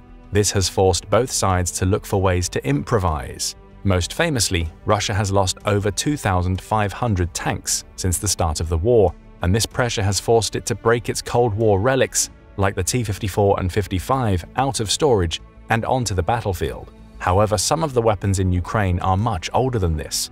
Old doesn't necessarily mean ineffective, however. Russia and Ukraine have both made use of older anti-aircraft guns to defend their airspaces. There is a necessity behind this decision, as there is simply not enough advanced missile-based ammunition to go around for modern surface-to-air missile systems. New weapons on the battlefield have also ironically made the older guns more relevant. Because drones and many new missiles fly relatively low and slow, the old flak cannon is becoming a more relevant weapon again. After all, using an expensive missile to shoot down a cheap drone is not the most economical use of resources. For example, archaic anti-aircraft guns are a good option for Ukraine to counter the Iranian-made Shahed 136 kamikaze drones that Russia has deployed in large numbers in the conflict. Experts at the Royal United Services Institute (RUSI) assessed that in countering these drones and other loitering munitions, in general, gun systems are preferred over missiles where possible, due to much lower cost per engagement and higher availability of ammunition compared with SAMs and manpads. The RUSI staff urged Western leaders to help make these anti-aircraft guns more effective. For example, the Soviet and Russian self-propelled anti-aircraft guns such as Shilka and Tunguska have had trouble against the Shahed and other kamikaze drones because they fly too low, but the German Flakpanzer Gepard has proven highly effective against them. Should these older weapons be fitted with radar and laser rangefinders, they could be much more effective in shooting down the Shahed 136 and other cheap, low-flying drones, without exhausting the much more precious stockpile of surface-to-air missiles. Ukraine's adoption of old-style flak cannons goes beyond defense, however. Using the flak cannon in an offensive fashion has proven equally effective. One of the more unusual uses of this type of weapon is in its tweaked use of the Soviet-era KS-19 anti-aircraft gun. This weapon was first introduced in 1947 and fires a 100 by 695mm shell.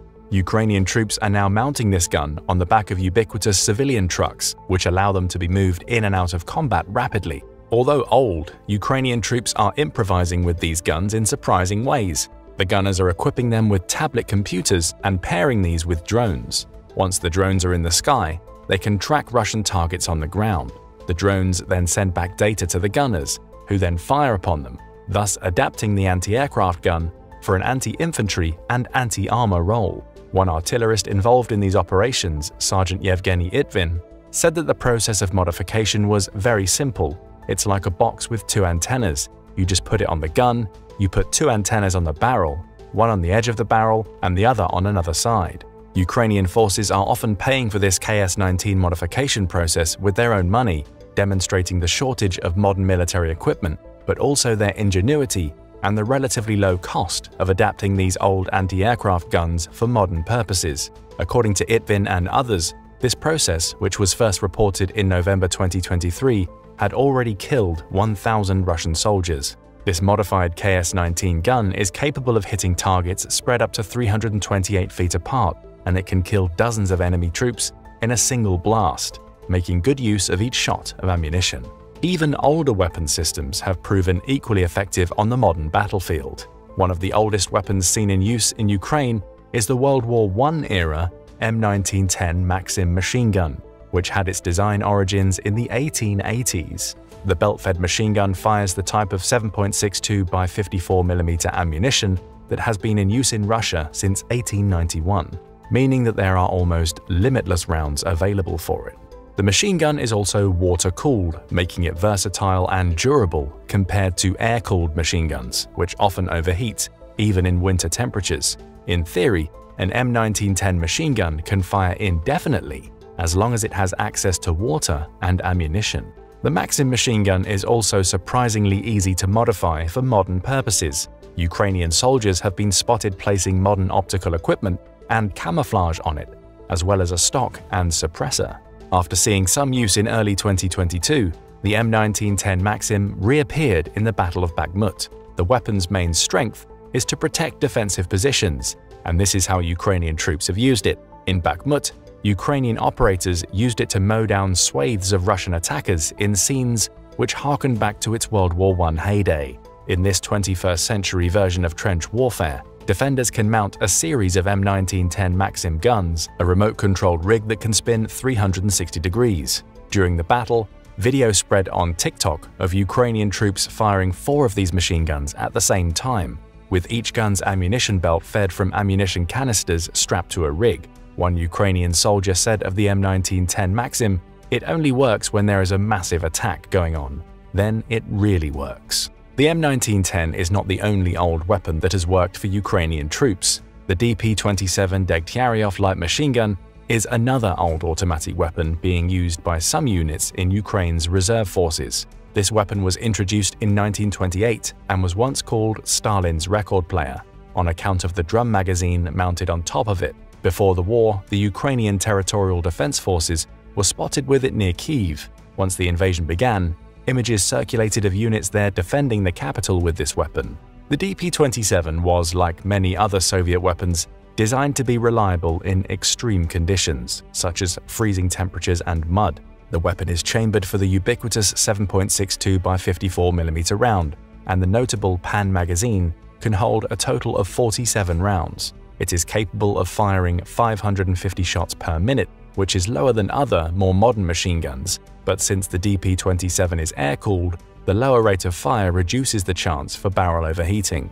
Unlike some troops using other older weapons in the war, Ukrainian troops using the DP-27 have not seemed to complain about the weapon and remain in good spirits with it. One video circulating on social media in March 2022 showed one of the soldiers pretending to be a DJ with it and dancing to a tune with a smile on his face. Such small gestures often help to maintain morale and basic humanity under hellish conditions. In its defense of entrenched positions, the Maxim machine gun has proven itself useful in a modern setting, and the DP-27 seems to be good enough to fulfill its intended mission.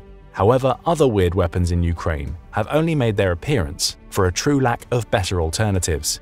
One of these weapons is the Mosin-Nagant bolt-action rifle, which saw widespread service in the Russian Empire and later the Soviet Union from the 1890s until the end of World War II. Although the Mosin-Nagant exited active service in the late 1940s, it was still produced in Soviet factories until the 1970s.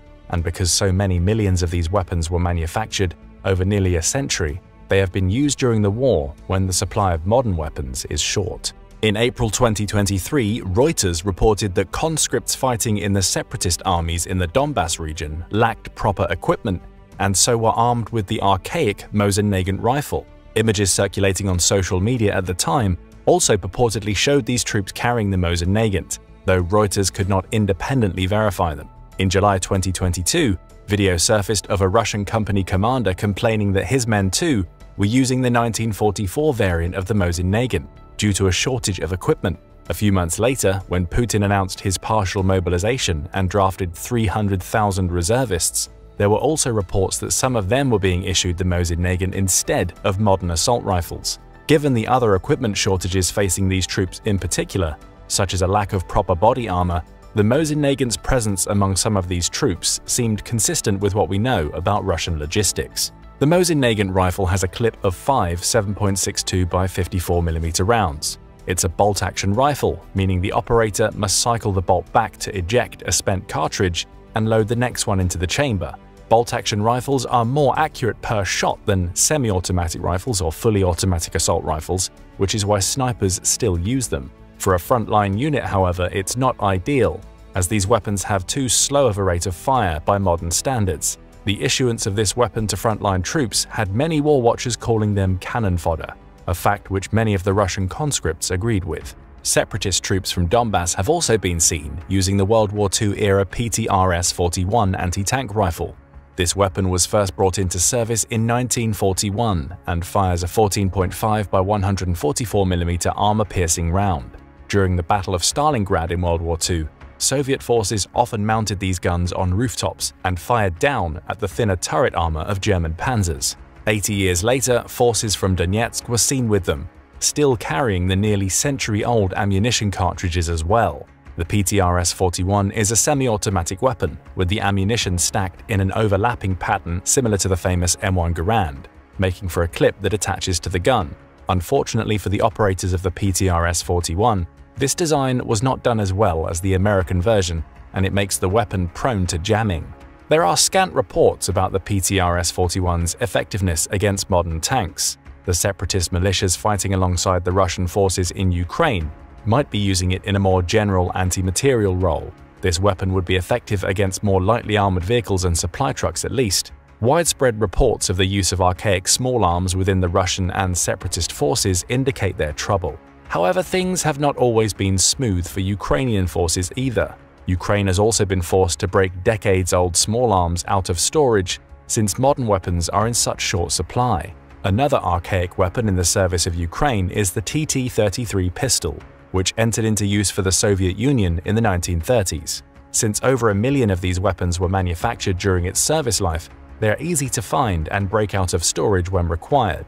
The TT-33 is a semi-automatic pistol that comes with an 8-round magazine, chambered for a 7.62 by 25mm round. Both Russian and Ukrainian troops have been seen carrying this weapon in the conflict. One of the more interesting videos related to its use came from Ukrainian soldiers attempting to test the steel plates in captured Russian body armor during the summer of 2022. Although the steel plate held against the TT-33's round, the pistol demonstrated that it could put significant deformation and cracks into the metal, which would fail to protect the wearer from the energy imparted by the round. As many Russian troops do not even have this level of protection with their body armor, if indeed they have body armor at all, even the TT-33's low-caliber round poses a danger to Russian troops. Although there are understandably not many reports of pistols being used in this war, the lack of proper Russian body armor means that the TT-33 will be a threat to many of the Kremlin's soldiers, especially the conscripts, in close quarters. Ukraine has also been forced to improvise and create makeshift weapons on the spot. The country benefits from having a large population of engineers who know how to bootstrap. For example, the Ukrainians have turned shotguns into grenade launchers by attaching steel cups to the end of their barrels. Once the user is ready to fire, all one needs to do is pull the pin out of a conventional grenade and then tuck the munition's handle into the cup's wall. Then the user can load a cartridge into the shotgun that has been emptied of the normal pellets. The blank round projects the cup and grenade into the air, which releases the latter's handle and sends it on its explosive course. As one might expect, this is a dangerous method to launch a grenade, but with a shortage of modern weapons and ammunition, Ukrainian forces have often needed to make do with what they can get. Another makeshift innovation from both sides in the conflict includes a modification to the RPG-7. This weapon is normally a tank or a vehicle killer and not particularly effective against infantry. Not to worry. Smart engineers amongst irregular forces have modified the RPG-7 launcher to fire 82mm mortar rounds with fragmentation warheads to spread their effects against infantry over a broader area. This method has been in use for a long time, starting even before the full-scale Russian invasion. Both forces in the earlier Donbass conflict had used the modified RPG-7 in this way. Ukraine has also used drones to give old weapons new life. For example, Ukrainian forces have modified the Soviet-era RKG-3 anti-tank grenade to be used with drones. The drones drop these grenades on the turret of a tank where the armor is thinnest. The RKG-3, which first entered Soviet service in the early 1950s, was originally designed with a drogue parachute, which opened up after a soldier threw it. This design was meant to help guide the munition onto the top of an enemy tank. However, this method is not ideal for drone use, so Ukrainian engineers have removed the parachutes and added 3D printed fins in their place. The fins stabilize the munition in its descent while also allowing it to fall faster than the parachute design did. The total cost for using the RKG-3 grenade in this new way is less than $100 per shot, making it an efficient weapon, especially given the vulnerabilities of Russian tanks if their turrets are struck. Similarly, Ukraine has requested that the United States send over the CBU-100 air-dropped cluster bomb. The Ukrainians do not desire to drop the bomb from the sky so much as to separate its canister and drop the separate cluster bomblets on top of Russian armored assets via drones. Thus far, Washington has not granted the request. Necessity is the mother of invention, and war is the ultimate necessity. Whether it is through unusual high-tech weapons or putting ancient weapons to new uses, or being forced to use antiques for lack of better substitutes, The war in Ukraine has forced both sides to innovate and adapt. As the war now drags on into its third year, what other inventions, innovations, and crude adaptations do you think both sides will employ as depletion of modern weapons further kicks in? Don't forget to let us know in the comments. Also, make sure to hit the like and subscribe buttons for more military analysis from military experts.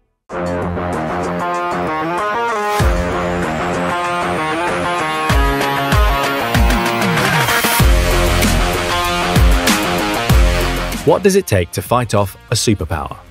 When Russia invaded Ukraine in February 2022, many observers and analysts assumed the war would be over quickly.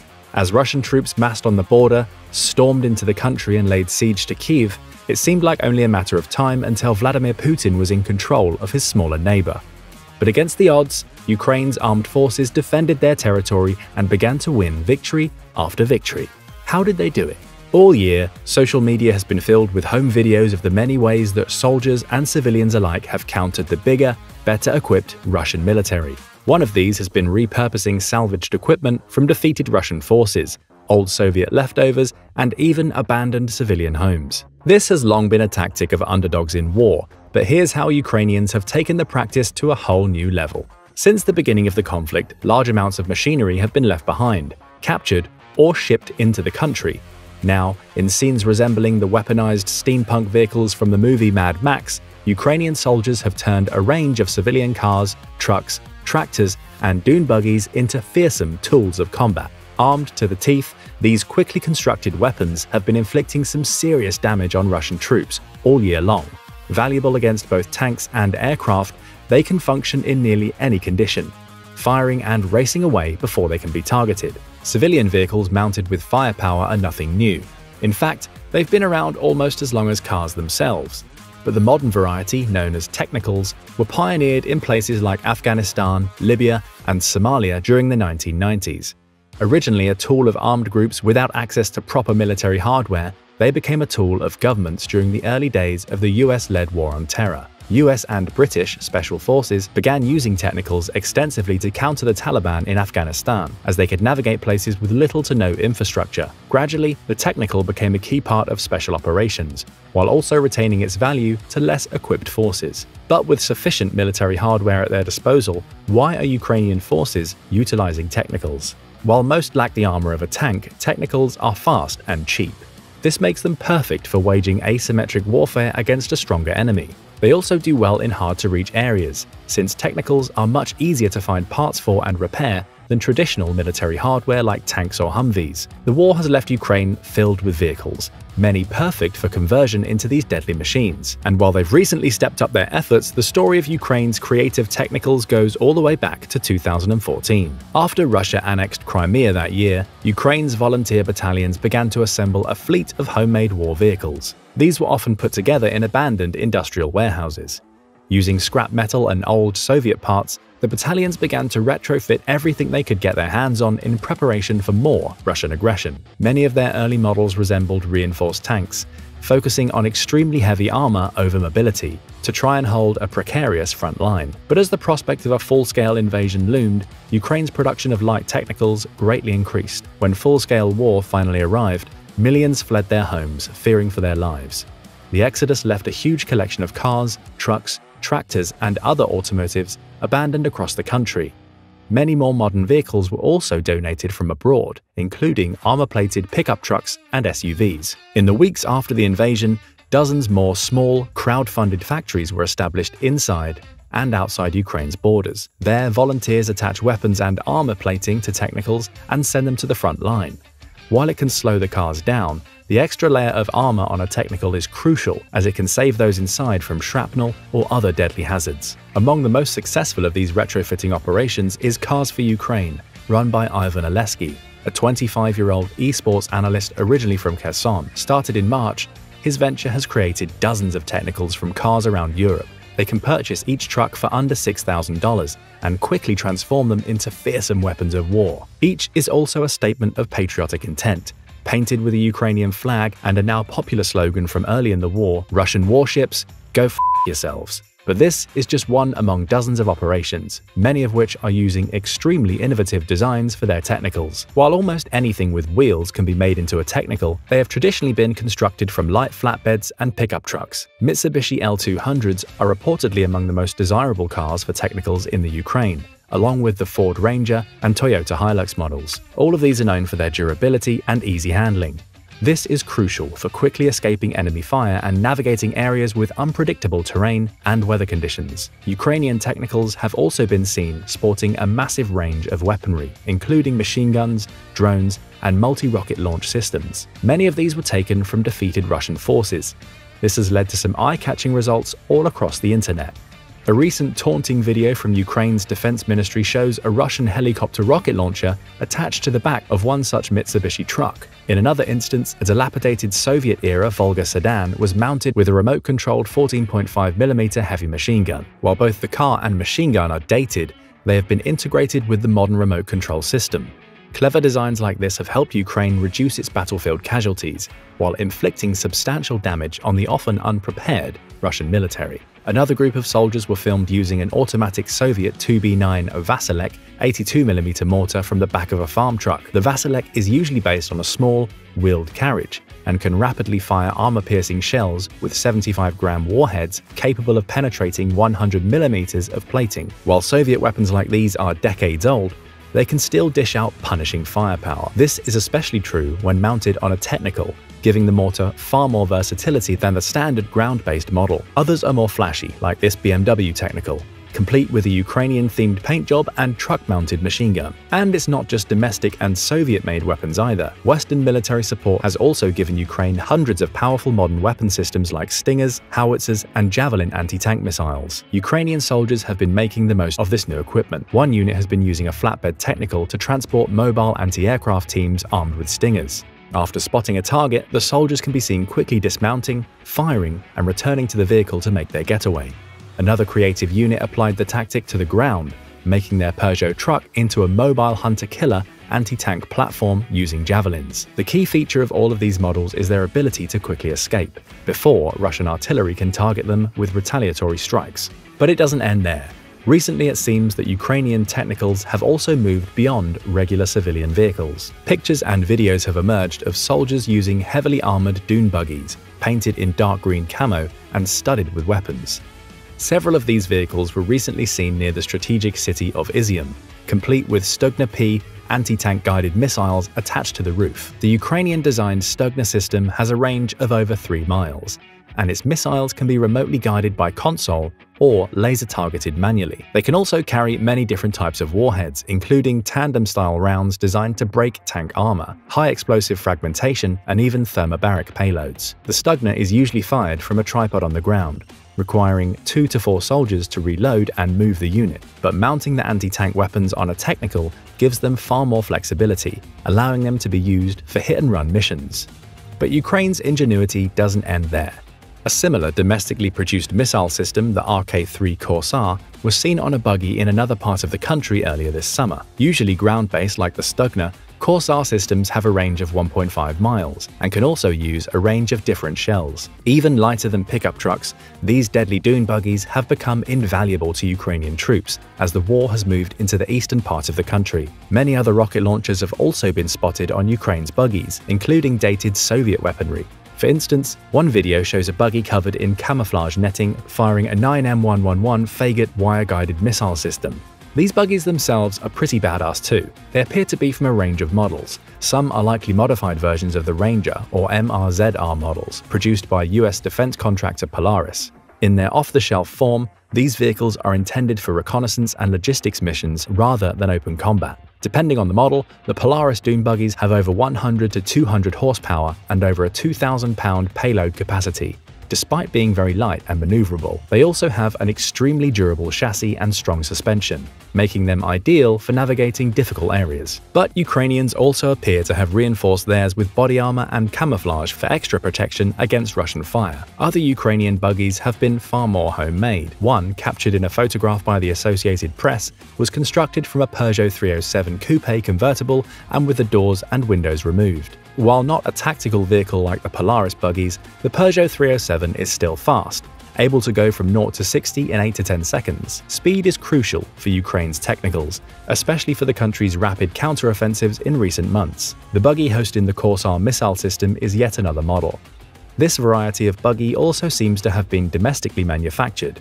It has 2 seats in front and a cargo platform at the rear of the vehicle, fitted with a tripod and optics for the Corsair missile system. On the road, 2 missiles are carried in storage boxes at the back for easy retrieval and use. But how have these strange-looking dune buggies and other technicals helped Ukraine hold its own against Russian tanks and artillery? Early in the war, they played a part in helping Ukrainians repel Russia's initial push into Kyiv. Their high maneuverability proved much better at urban combat than cumbersome tanks. And after the Russian offensive failed, the fighting moved east, shifting into a heavy artillery war in the Donbass and Luhansk regions. For a number of reasons, technicals have been even more important in this context. Despite its battlefield victories, Ukraine has been heavily outgunned by Russia all year. While this has started to change thanks to the influx of Western weaponry, Russia's enormous guns can still easily destroy slow-moving and immobile targets. But by attaching their firepower to technicals, Ukraine has made their artillery much harder to destroy. Another advantage has to do with geography. While the eastern part of Ukraine is relatively flat, it is crisscrossed with rivers and has fewer major roads than the west. This means that much of the fighting is taking place in the countryside, where technicals have a substantial mobility advantage over tanks. Russian tank losses have been enormous, and by mid-October they had lost nearly 1,400 tanks, averaging nearly 10 a day. Ukraine's inventive use of technicals has contributed to these startling numbers. Whatever course the war may take this winter, it seems likely that technicals will remain a key part of Ukrainian operations due to their speed, flexibility, and low cost. While they certainly look like something out of a dystopian universe, these vehicles have proven themselves to be extremely effective in real-life combat. And just as they have gotten more inventive since the beginning of the war, Ukraine's technicals will probably keep evolving as they receive new and more lethal weapons from the West. But what do you think? How valuable have the technicals been to Ukraine? And will they keep being used and upgraded? Let us know in the comments section below. And if you want more military analysis from military experts, make sure you subscribe. Have you ever seen a real-life death ray? Well, if you haven't seen this clip of Russian troops advancing across a small, cratered field and suddenly getting struck by a powerful explosion, you may have been living under a rock. The video, posted on Twitter by Ukrainian officer Anatoly Stefan, dubbed "Destruction of Russians with a Death Ray," went viral, racking up more than 2.5 million views in just days, and it's not surprising. Dubbed a death ray because of the thin trail of smoke left in the weapon's wake, the video demonstrated incredible accuracy.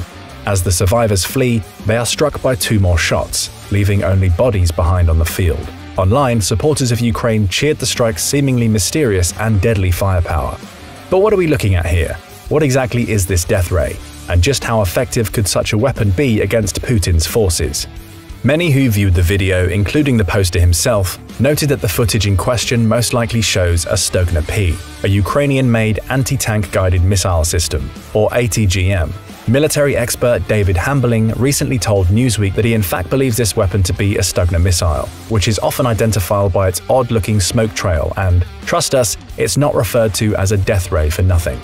Ukraine's Stogna P missiles were first developed in the 1980s and 90s as a way to boost domestic defense capabilities and have since become a prominent weapon in the Ukrainian military arsenal.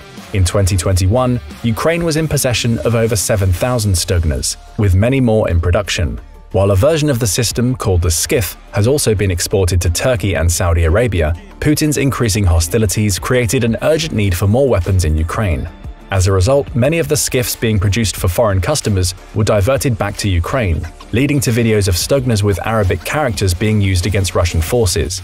These missiles are notable and desirable for their versatility, accuracy, and effectiveness against modern armor. This combination of factors, while not exactly a death ray, makes the Stogna P one of the most valuable assets in Ukraine's recent efforts to defend itself against Russian aggression. The Stogna P was developed by the Ukrainian state-owned enterprise Luch Design Bureau, which has a long history of designing and producing high-tech military equipment. The Stogna missile was originally designed to fill the gap in the Ukrainian military's capability to destroy heavily armored targets, such as tanks and fortifications, from a safe distance. The Stogna P missile and launcher weigh over 60 pounds, 27.2 kilos each, and the system usually uses a 17.5, 8 kilo tandem warhead that can penetrate the armor of even the most advanced tanks. Additionally, its guidance system uses a semi-automatic command-to-line of sight (SACLOS) method, which allows the operator to guide the missile to its target using a sight or other sighting device. This remote piloting is a rather unusual feature for a small-sized ATGM like the Stugna. The operator can be up to 50 meters away from the missile, watching the target via remote video link. This video feed is often captured on soldiers' cell phones. One reason why social media is filled with footage of odd-looking strikes like the death ray. The ability to be operated remotely also means that soldiers using Stugna missiles are more difficult to retaliate against, which has helped reduce Ukrainian casualties. But that's not even the beginning of how all-around badass this weapon is. While it is heavier and slightly less powerful than the American Stinger or British Javelin missiles, the Stugna P can be launched from a variety of platforms, including by infantry soldiers, light vehicles, and helicopters. This versatility has made it an extremely valuable asset for the Ukrainian military, since it can be used in a wide range of scenarios and environments. Early in the war, many of the Stugnas were deployed in urban areas, destroying scores of Russian tanks on the roads to Kyiv.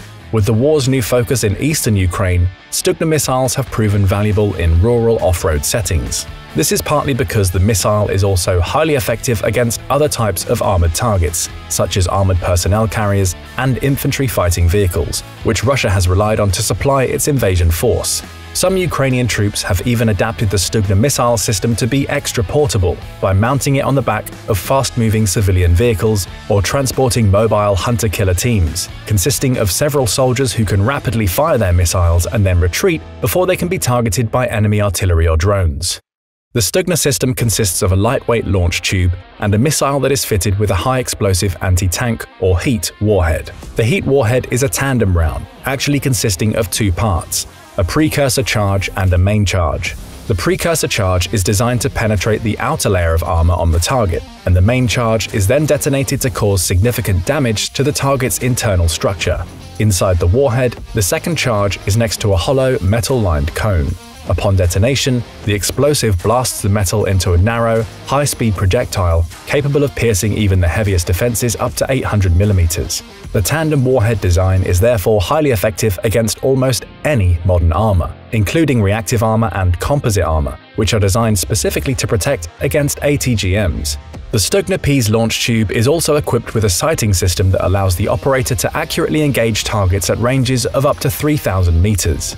The sighting system incorporates a thermal imaging capability, which provides the operator with the ability to detect and engage targets in low-light and no-light conditions. This has again proven extremely valuable in parts of the eastern Ukraine, where infrastructure and electricity have been knocked out, allowing Ukrainian troops to continue their hit-and-run tactics against Russian artillery and tanks at night.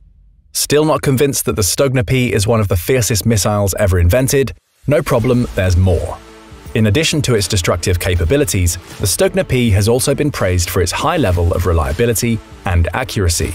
The missile's guidance system is designed to be extremely resistant to electronic countermeasures and jamming, and its relatively compact size and lightweight design don't hinder its accuracy in striking moving targets. Furthermore, the Stugna P's range makes the airborne missile a difficult target for enemy forces to pinpoint, even though the missile is relatively slow-moving compared to some other ATGMs.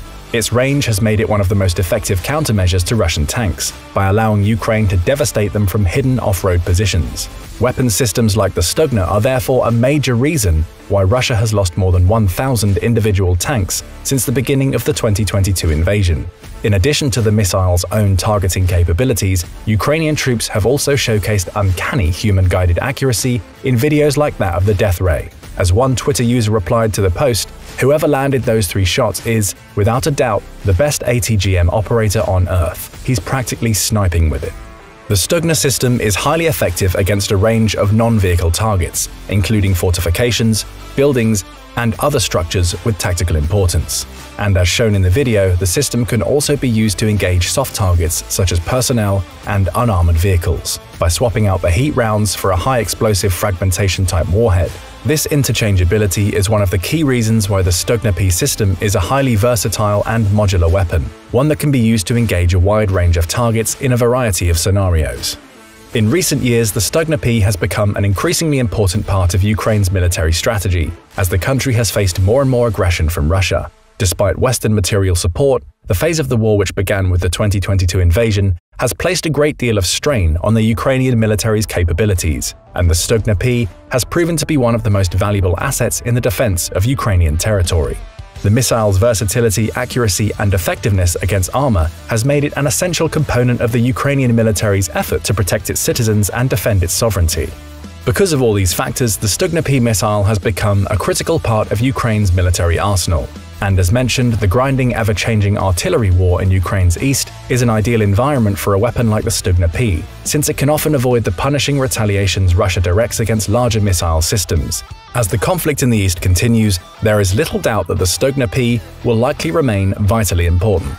Yet questions still remain about whether the weapon captured on video was simply a Stugna P missile, or whether there were more elements involved in the attack. There has been some speculation that the strike was not in fact a Stugna, but rather some sort of drone strike. Some have claimed the possibility of a Turkish Bayraktar drone, which Ukraine has received a number of since last year. Others instead argued that the Death Ray is another variant of unmanned vehicle. One former army colonel, who asked not to be named, told Newsweek that the attack may have involved a US-manufactured Switchblade drone, a loitering kamikaze munition which dive bombs a target and destroys itself on impact.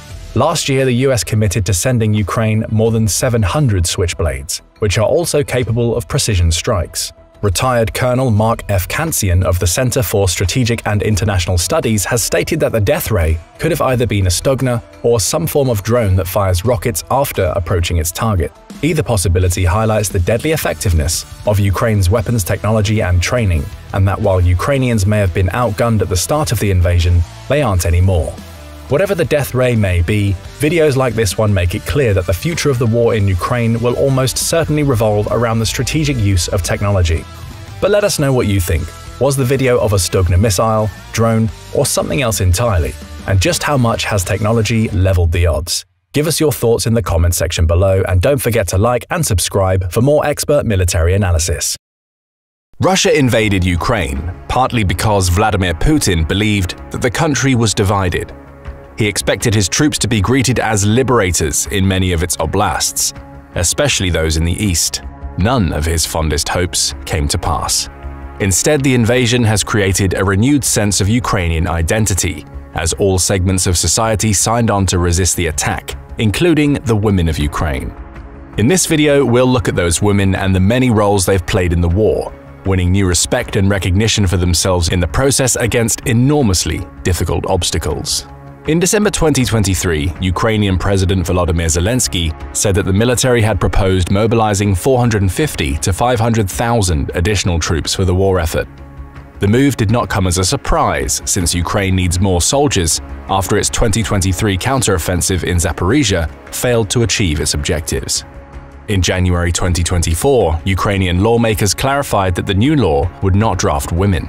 This clarification is in line with the tradition of most countries, where women are not subject to mass conscription. However, earlier legislation from 2021, as the threat of an invasion loomed, signaled that women were going to be part of Ukraine's war effort from the beginning, and that they would be serving in the areas far exceeding the roles they had traditionally played in the country's military.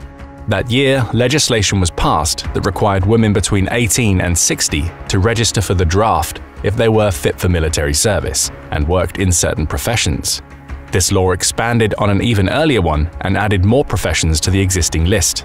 Previously, women in highly specialized fields, such as medicine, were subject to a draft, but the 2021 law added veterinarians, psychologists, journalists, and even librarians and musicians to the list of professions who could be mobilized in wartime.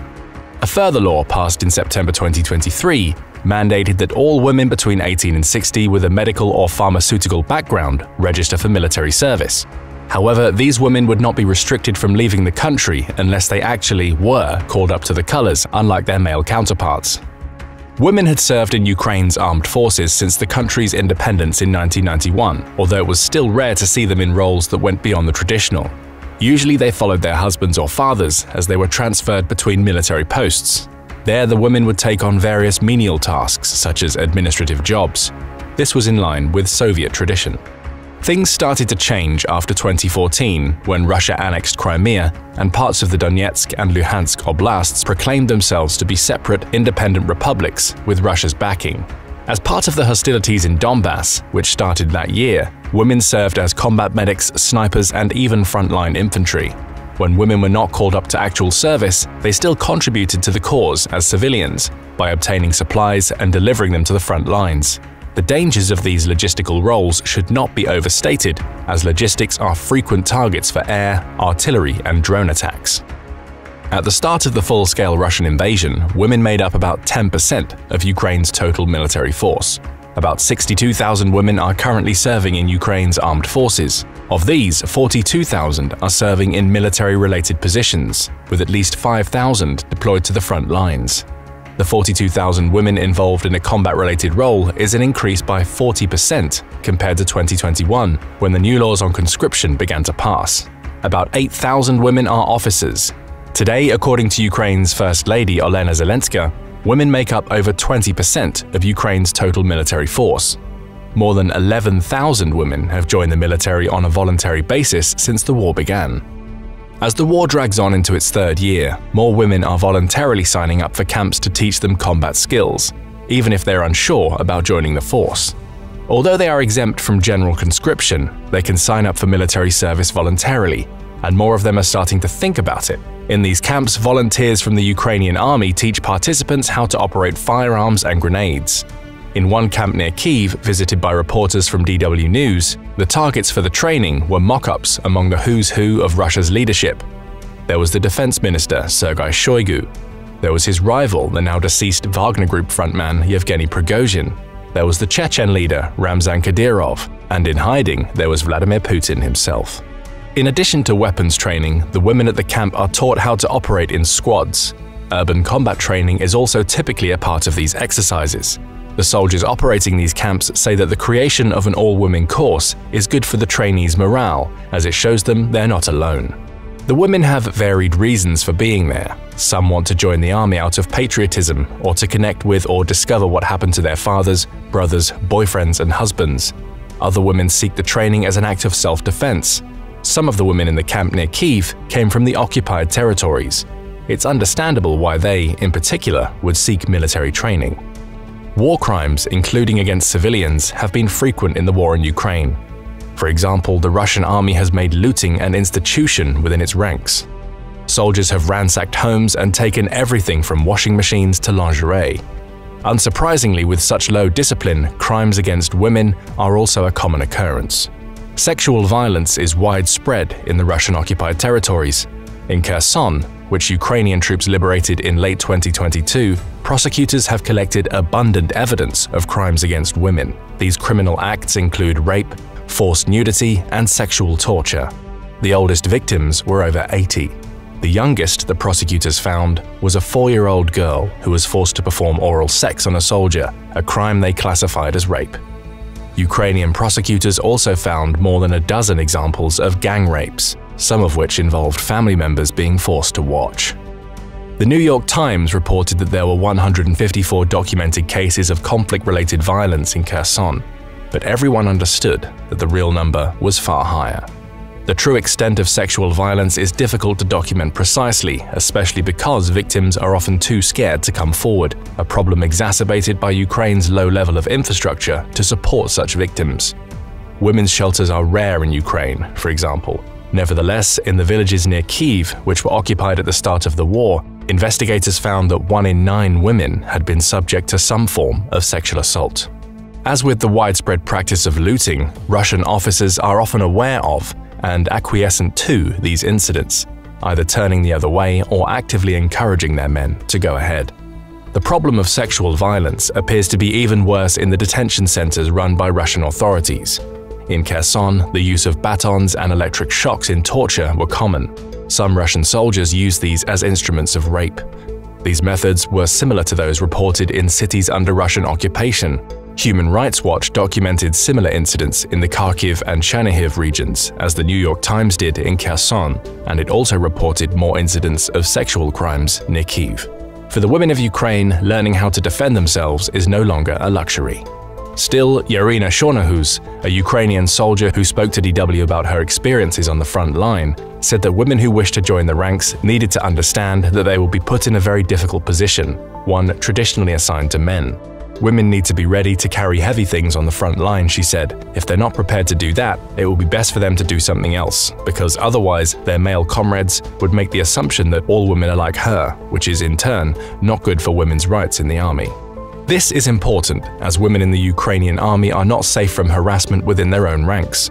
A 2011 study by the Research Center for Humanitarian Issues of the Armed Forces of Ukraine found that 1 in 10 women in the Ukrainian military experienced some kind of sexual harassment, sometimes from senior officers. These cases are often difficult to bring to a court of law because of a lack of willingness to come forward and the he said, she said nature of the proceedings most of the time. Despite the grave threats from the enemy and the widespread skepticism or harassment from their male comrades, women have served in the Ukrainian army with distinction since the beginning of the war. One role where women have served with particular skill in Ukraine is that of the sniper. After the role of combat medic, women have served as snipers next most often. In this capacity, these women are heirs to a tradition. The Soviet Union famously fielded women in sniper roles during the Second World War, and some of the best of them came from Ukraine. For example, there was Lyudmila Pavlichenko, who is credited with 309 kills during the conflict. She was so good that she earned the nickname Lady Death. She was born in a village near Kyiv. In the early days of the war, a woman known by the codename Charcoal became a hero in Ukraine. A former Marine with years of experience in the Donbass War, she was discharged in January 2022, but was back in the ranks when the invasion came. Her call to fighters on the front line to defeat the orcs gave her notoriety and increased the morale of Ukraine's defenders. She vowed that she would stand to the last against the invaders. Ukrainian soldiers had even begun to compare her to Lady Death herself, although her precise exploits are not known. Olena Bilozerska, another veteran from the Donbass War, also serves as a sniper, and her exploits are better known. She was once almost killed by a tracer bullet which grazed her cheek. By July 2022, she had 10 confirmed kills to her name. In a night engagement that she recorded, she's seen killing 3 Russian soldiers crawling toward her position, proving her skill and the effectiveness of the 7.62mm SVDM rifle with a thermal scope that she was using. When the enemy crawls toward our position to kill me, does he think if I have a husband, parents, or kids? Of course not, and I don't bother myself with stupid things either. That stuff is for books and movies, she said in an interview days before the invasion began. When the invasion actually did begin, she said that the Battle of Kyiv was like going on safari, because enemy vehicles moving in dense columns were easy prey for ambushes. Survivors of the attacks on the vehicles then fled on foot into the woods, where territorial defense units or even local hunters picked them off. Emerald Evgenia is perhaps the most famous female sniper in Ukraine. Codenamed Ukraine's Joan of Arc, Evgenia was a successful jewelry entrepreneur before the war, and well known on Ukrainian social media channels. However, she was also an experienced shooter. She got her first gun from her father at the age of 9 and hit 5 targets with 5 rounds on her first hunt. When the war began, she joined as a sniper, quickly proving skeptics wrong thanks to her ability to shoot down drones. Evgenia married a fellow soldier and fought on the front lines, even up to the point of being 30 weeks pregnant. She is well regarded enough that Russian media has given her a nickname of their own, the Punisher. More systematically, the women among Ukraine's sniper ranks are typically selected from the country's territorial defense units. After distinguishing themselves there, the Ukrainian Special Forces send them for advanced training in the country's western forests. Recruits to this program will not only get specialized shooting training, but training in tactics, ballistics, and movement. Typically, snipers get over a year of training, and this was once the case in Ukraine, but given wartime demands, the schedule has been shortened to a matter of weeks.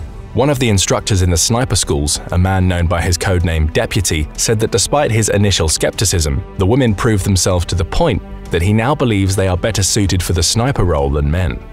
In an interview with The Economist in January 2023, he said that the women were lighter and more nimble, stealthier in retreat, and crucially for a sniper, more patient and less willing to take unjustified risks. He was most impressed with their conduct in a military survival course the Ukrainians call FISO. Of 90 candidates for the course at the time of The Economist's visit, only 5 passed successfully. Only 2 of them were men. All 3 of the women passed. These women had faced stigma from skeptical men, but proved themselves. Because of the nature of their job, snipers have always faced elevated risks from the enemy. If captured, snipers have faced historically harsh treatment, and the women snipers of Ukraine understand that because of their sex, the risks are even higher for them. One such sniper, a woman calling herself Oksana, said, "If a woman sniper is captured, she'll be raped, humiliated, tortured, and then executed. A sniper should always be prepared to blow herself up with a grenade." Sharing deputies' belief that women snipers are more patient than their male counterparts is a 32-year-old sniper with Ukraine's 47th Brigade, with the codename Cuckoo. The title was bestowed on her because she tends to perch herself in high places. While there is a tradition of women serving in sniper roles in this part of the world, the women soldiers of this war are also clearing new paths for themselves. Traditional gender roles began to get challenged as early as the Donbass War. In 2016, Ukraine formally allowed women to fight in combat positions. This edict, which came partially in response to women already doing so on an irregular basis, marked a departure from their traditional roles as nurses, cooks, secretaries, or seamstresses. Changes began to accelerate after that, and Ukrainian women saw formal service in the volunteer battalions in other roles. The Russian invasion accelerated the changes even more dramatically. Aside from being snipers, Ukrainian women now see service as machine gunners, tank gunners, with grenade launchers, and as mortar crews. One area where women have been on a much more equal footing is that of drone operators.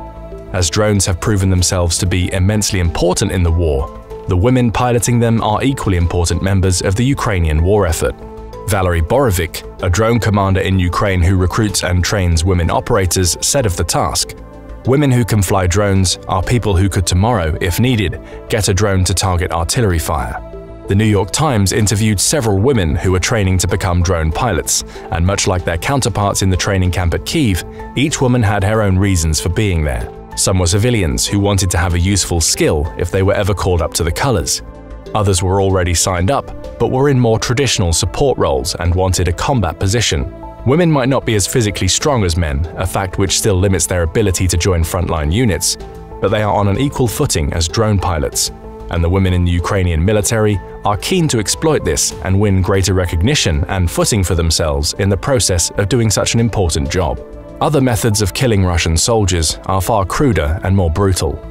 Aside from the firearms or drones, Ukraine's women are being trained to kill with office supplies if necessary. A woman named Olena Beletska, who founded a resistance group called the Ukraine's Women's Guard in 2014, bragged that some of her fighters could kill the enemy with a pen or pencil.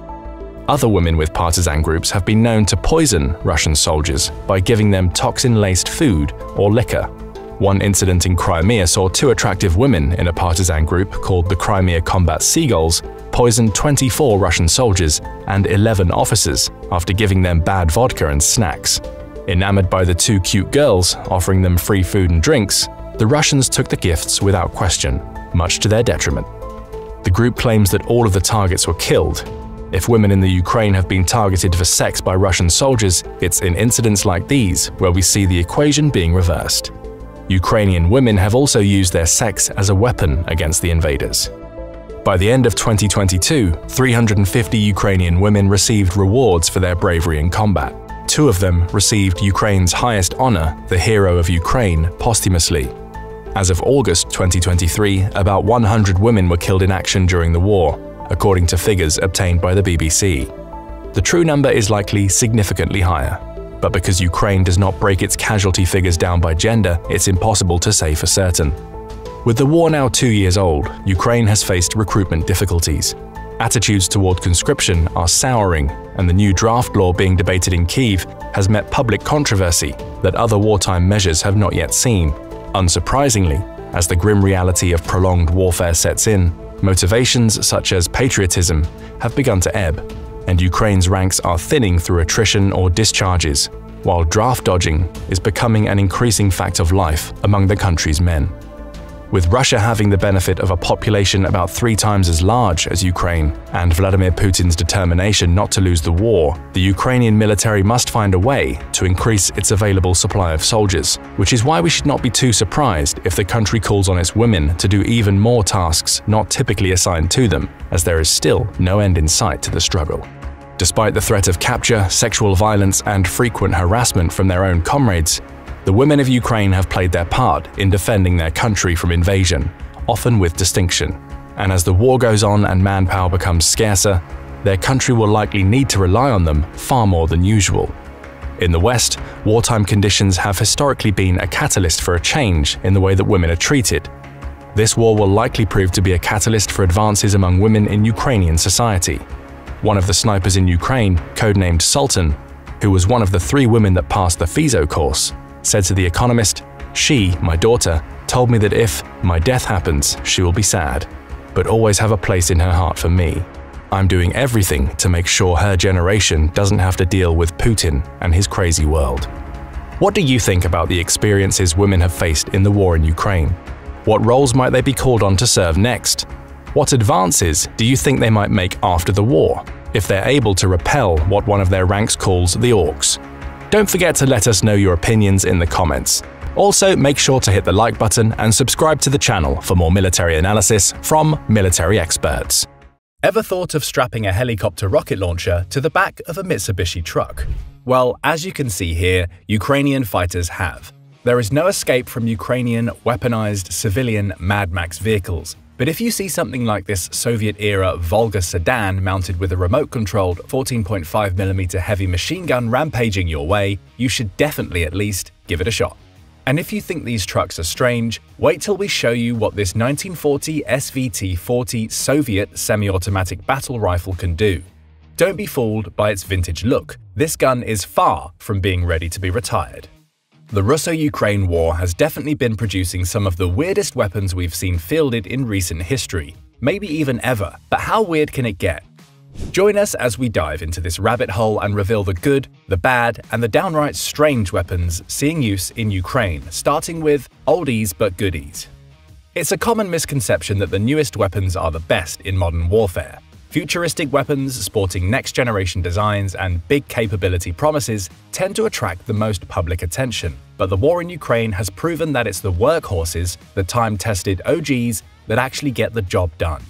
In Russia and Ukraine's case, Soviet-era weapons have dominated the battlefield primarily by virtue of their sheer availability and ease of use. This doesn't mean they aren't good. Ukraine's Soviet-era defenses like the S-300 and Buk M1 here, for example, seem to have done an excellent job blunting Russian firepower. The AK-74 and all its variants, such as the AK-74M, are excellent infantry firearms. Ukraine's well-maintained and updated T-72 and T-64 tanks, designs now well over 50 years old, continue to hold their own against Russia's newer iterations, or at least what's left of them. When upgraded with modern electronics and munitions, Soviet-era weapons can more than hold their own in the 21st century. This was the case with the Soviet Kh-35 subsonic anti-ship missile that Ukraine overhauled into its R-360 Neptune and used it to sink this jewel of Russia's Black Sea fleet, the Moskva, back in April 2022. There are other examples of Soviet-era weapons being overhauled, upgraded, and flat-out MacGyvered into menacing new packages. Look no further than the trusty RPG-7, the famous Soviet shoulder-fired, muzzle-loaded rocket launcher that has seen service all over the world, for a prime example. RPGs were designed to penetrate tank armor, though their cheap, mass-produced warheads have been used against emplacements, buildings, helicopters, and human targets since the weapon's introduction in 1961. With plenty of cheap RPG rounds at their disposal, Ukraine has adapted certain warheads for more effective anti-personnel use.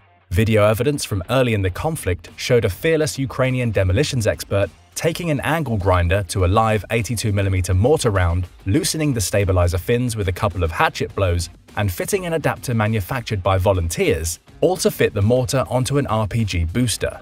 No mobile mortar system, no problem.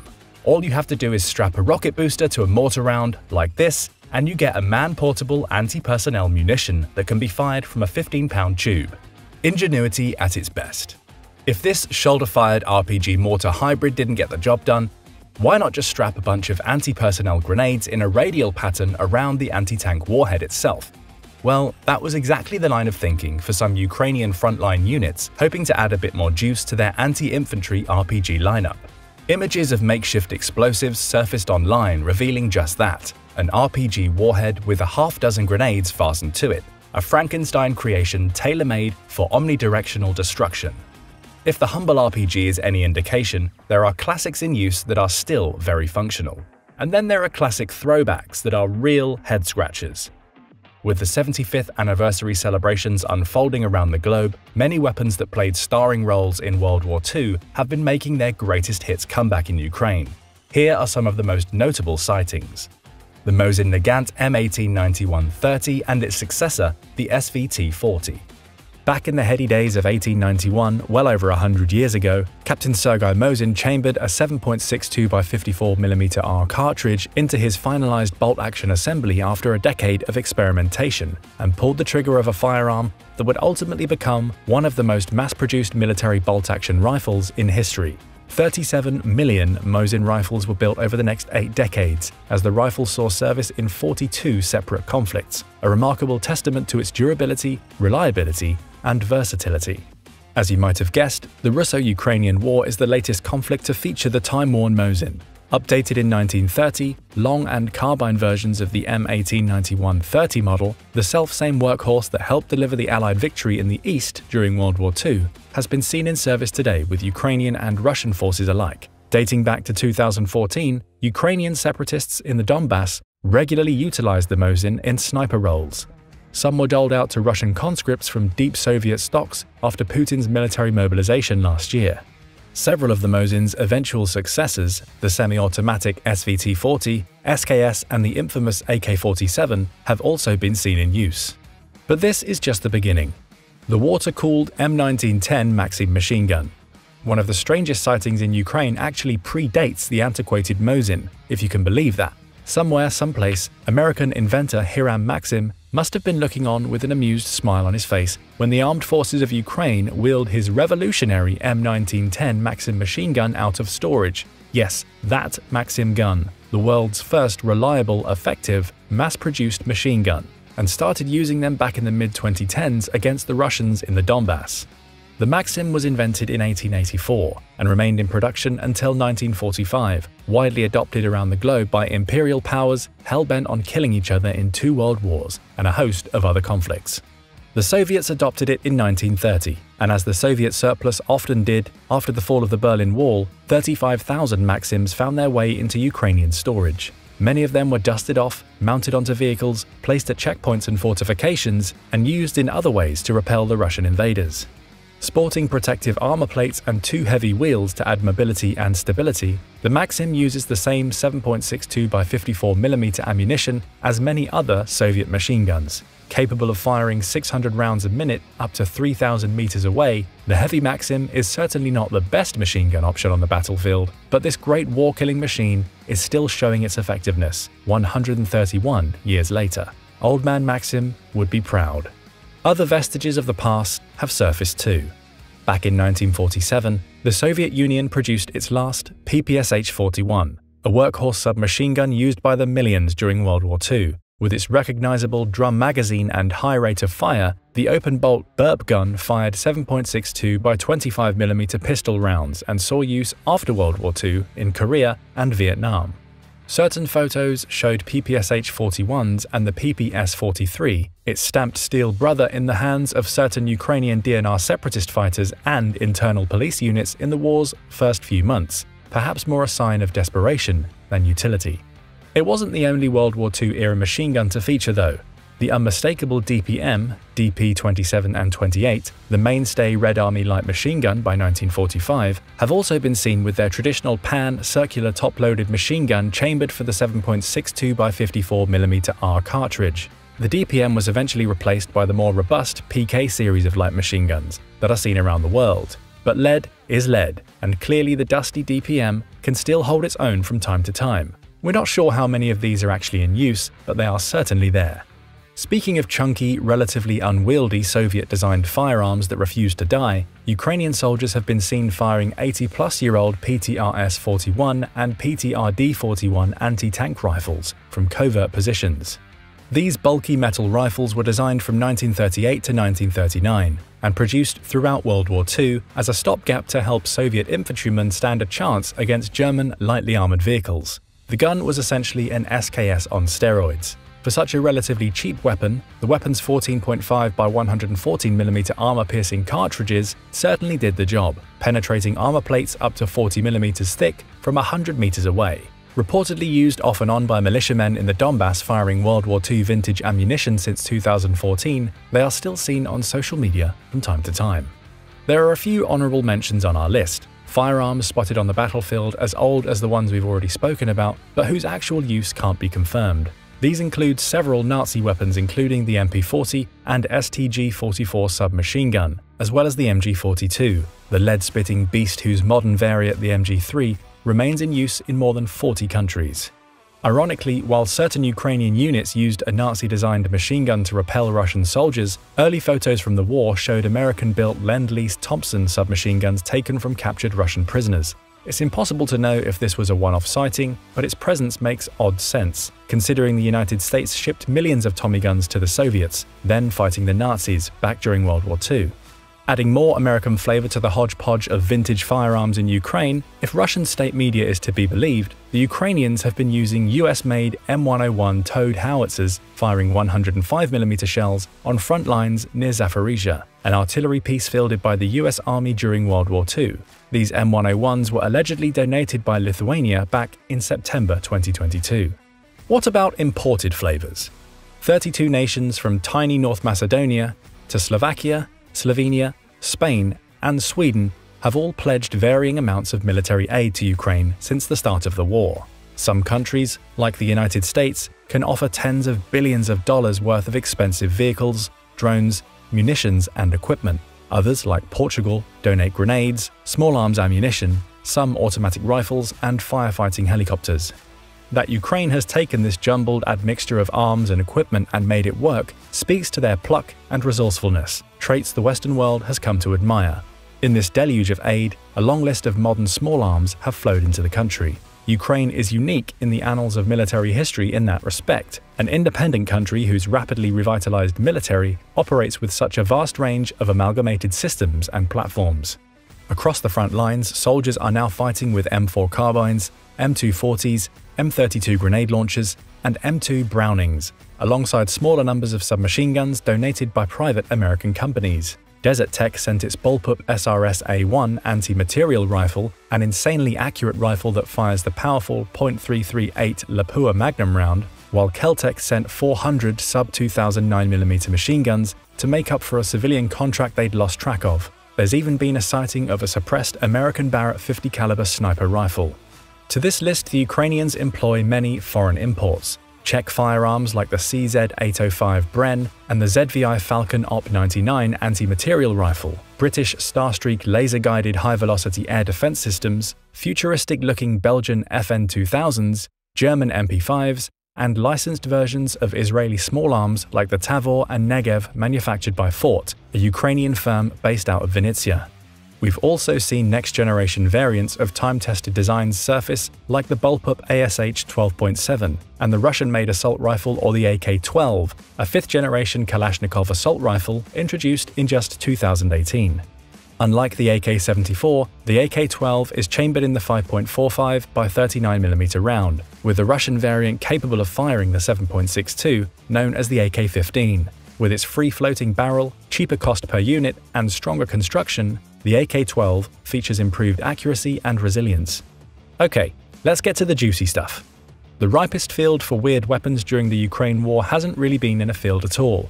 It's been in the air, where unmanned drones and cruise missiles rule the skies and deliver pinpoint destruction at the push of a joystick. Recently, a Russian Blackjack strategic bomber fired a Kh-55 cruise missile stripped of its nuclear warhead at Ukraine. Yes, you heard that right. They fired a nuclear-capable cruise missile, albeit an older one designed in the 1980s, with weighted ballast in place of its nuclear warhead. But why? The Kh-55 cruise missile was first designed in the mid-1970s. Fired from the belly of a Tupolev Tu-160 Blackjack supersonic bomber, the turbofan 200 kiloton yield cruise missiles were the spear of Russia's nuclear deterrent for decades. It may seem strange, but firing an inert nuclear cruise missile makes some sense. Increasingly, as Ukrainian air defenses improve, Russia has seen less success bombarding civilian infrastructure. Cruise missiles are expensive, and Russia seems to be running out. Using older air-launched Kh-55 missiles plucked out of storage might be Russia's way of trying to overwhelm Ukraine's air defenses without wasting money on expensive missiles that get intercepted or miss their mark. Russia has tried to overwhelm Ukraine's air defenses in other ways too. Back in March 2022, Ukraine released photos of a partially destroyed mystery munition, resembling a dart released from an Iskander-M short-range ballistic missile. The strange devices were each a foot long, painted with an orange tail, and contained a heat source but no explosive warhead. The findings were puzzling. Experts believe the darts to be bomblets on part of some sort of cluster munition package. Later, they revised their thesis, arguing these dart-like munitions were some sort of penetration aid, a Cold War-era device used as a countermeasure to help primary ballistic missiles reach their target.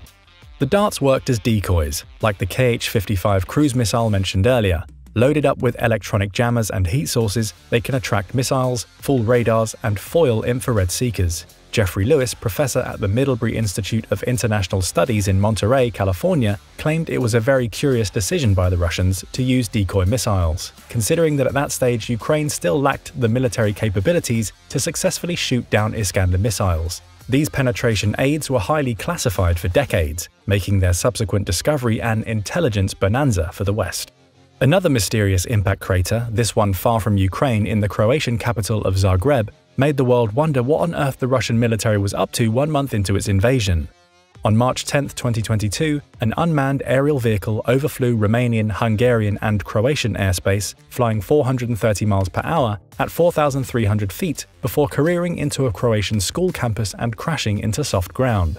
The local residents were fortunate. The drone landed just 160 feet from a highly populated student dormitory. Incredibly, nobody was hurt.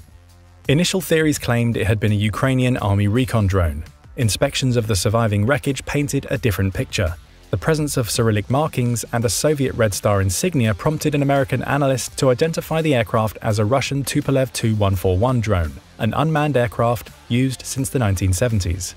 Subsequent investigations revealed that the drone was indeed carrying a warhead. Nobody ever found out whether it had been a Russian drone or was in fact an off-course Ukrainian drone that ran out of fuel.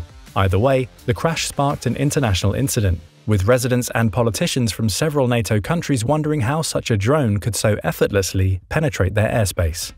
But the drone story doesn't end there. Russia has employed plenty of drones to observe and attack Ukrainian civilian and military targets. One of the most unique iterations has been the Zala KUB-BLA kamikaze drone, a short-range loitering munition manufactured by a subsidiary of the Kalashnikov company. The KUB-BLA, measured with a wingspan of 1.2 meters, can carry a 3-kilogram payload and travel 130 kilometers per hour. It has a maximum range of 40 kilometers and a flight time of 30 minutes, so it can't be employed far beyond Russian positions, but it can make use of AI technologies on approach, making adjustments and identifying its static target.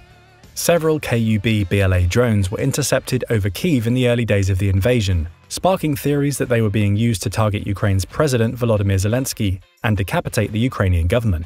Some of the most interesting drone footage captured during the war, however, doesn't come from military drones at all. It comes from the cheap, commercially produced drones that the Ukrainians have jerry-rigged for all manner of missions. Using 3D printers, a soldering iron, cheap hardware, and some plain old-fashioned ingenuity, Ukraine's army of commercial drones have now been retrofitted for offensive service, and to great effect. It took lots of experimentation and refinement to engineer a light enough grenade to knock out enemy armor using nothing but altitude and gravity. Very quickly, Ukrainians succeeded in engineering lightweight munitions that did not affect a drone's flight path whatsoever, a real engineering masterclass.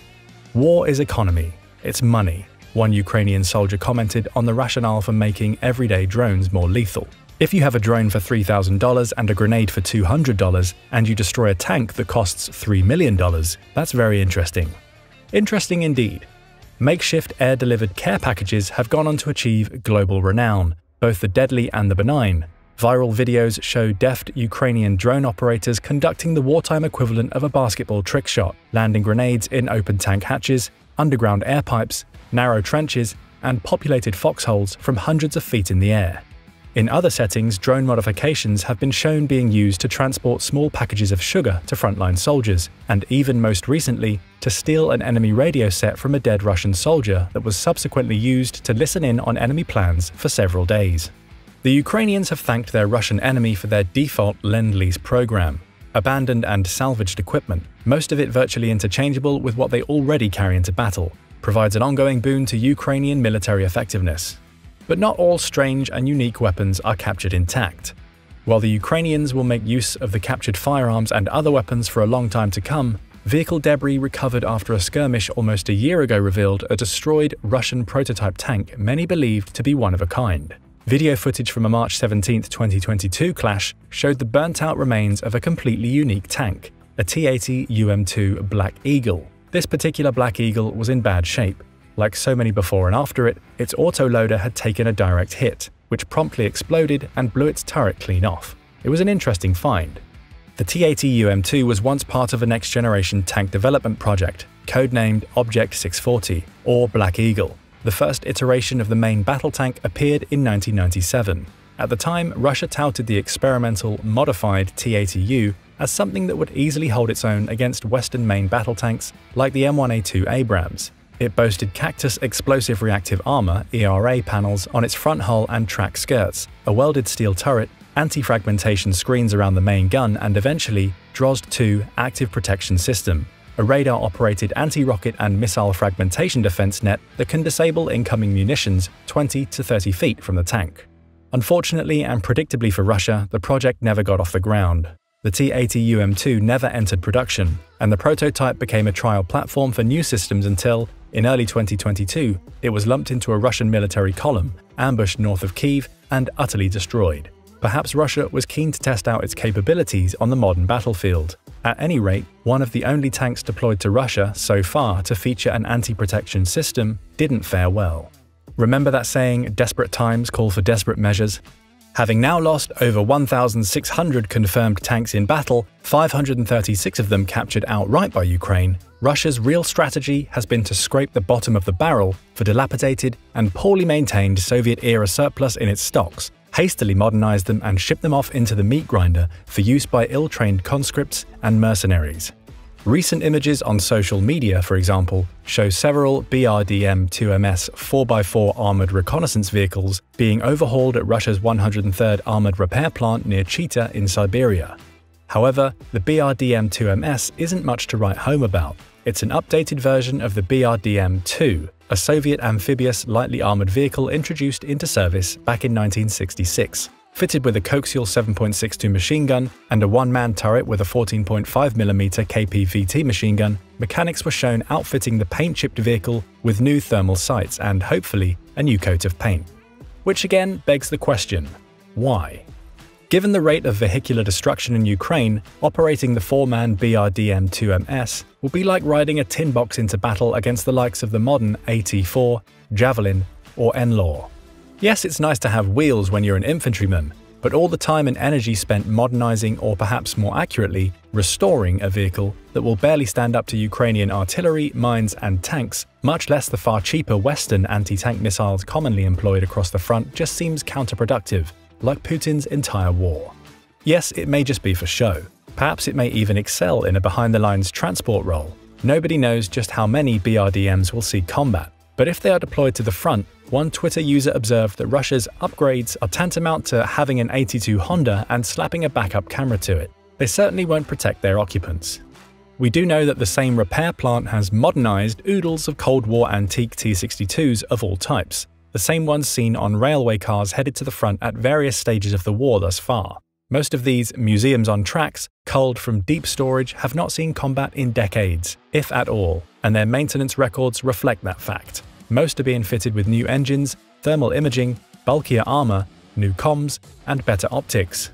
The mere presence of the T-62 in Ukraine, 20,000 of which were being mass-produced during the Cold War from 1961 to 1973, shows how depleted Putin's starting lineup of T-80 and T-72 tanks has become. Attrition has forced him deep into his reserves. The number of T-72s in storage are reported to be far lower than anticipated, many of them mothballed and unsalvageable. T-62s are often used by reserve units in the east and thus kept in better condition. But if they get deployed to the front, no amount of cope cages welded onto the T-62 chassis will be able to protect these relics from destruction. Think of what would happen if all of a sudden the United States Armed Forces started wheeling M60s out of storage and slapping modern equipment onto them. Sure, it could do something, the same way a T-62 can. If deployed to fortify an occupied town or doled out as a training implement, it could provide some utility. But as David Axe, a Forbes defense writer, said it, there's no evidence the T-62s played any meaningful role in the fighting. There's ample evidence their four-man crews abandoned the tanks at first opportunity. The Cheetah plant has allegedly been tasked with refurbishing 800 T-62s by 2025.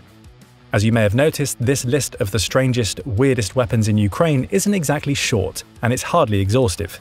Ukrainian soldiers have reportedly captured one Russian prisoner armed with a Chinese-made single-shot pellet rifle. There is also that iconic image of a Russian Rosgvardia member guarding a checkpoint in Kherson with an antique 12-pound Napoleonic-era cannon. It could all be a joke, a stunt for social media, or a decoy to fool the Ukrainians. Either way, it's surreal that so many historic and head-scratching pieces have made their way onto the battlefields of Ukraine. Did we miss anything? What's your strange weapon of choice from this list? Let us know in the comments.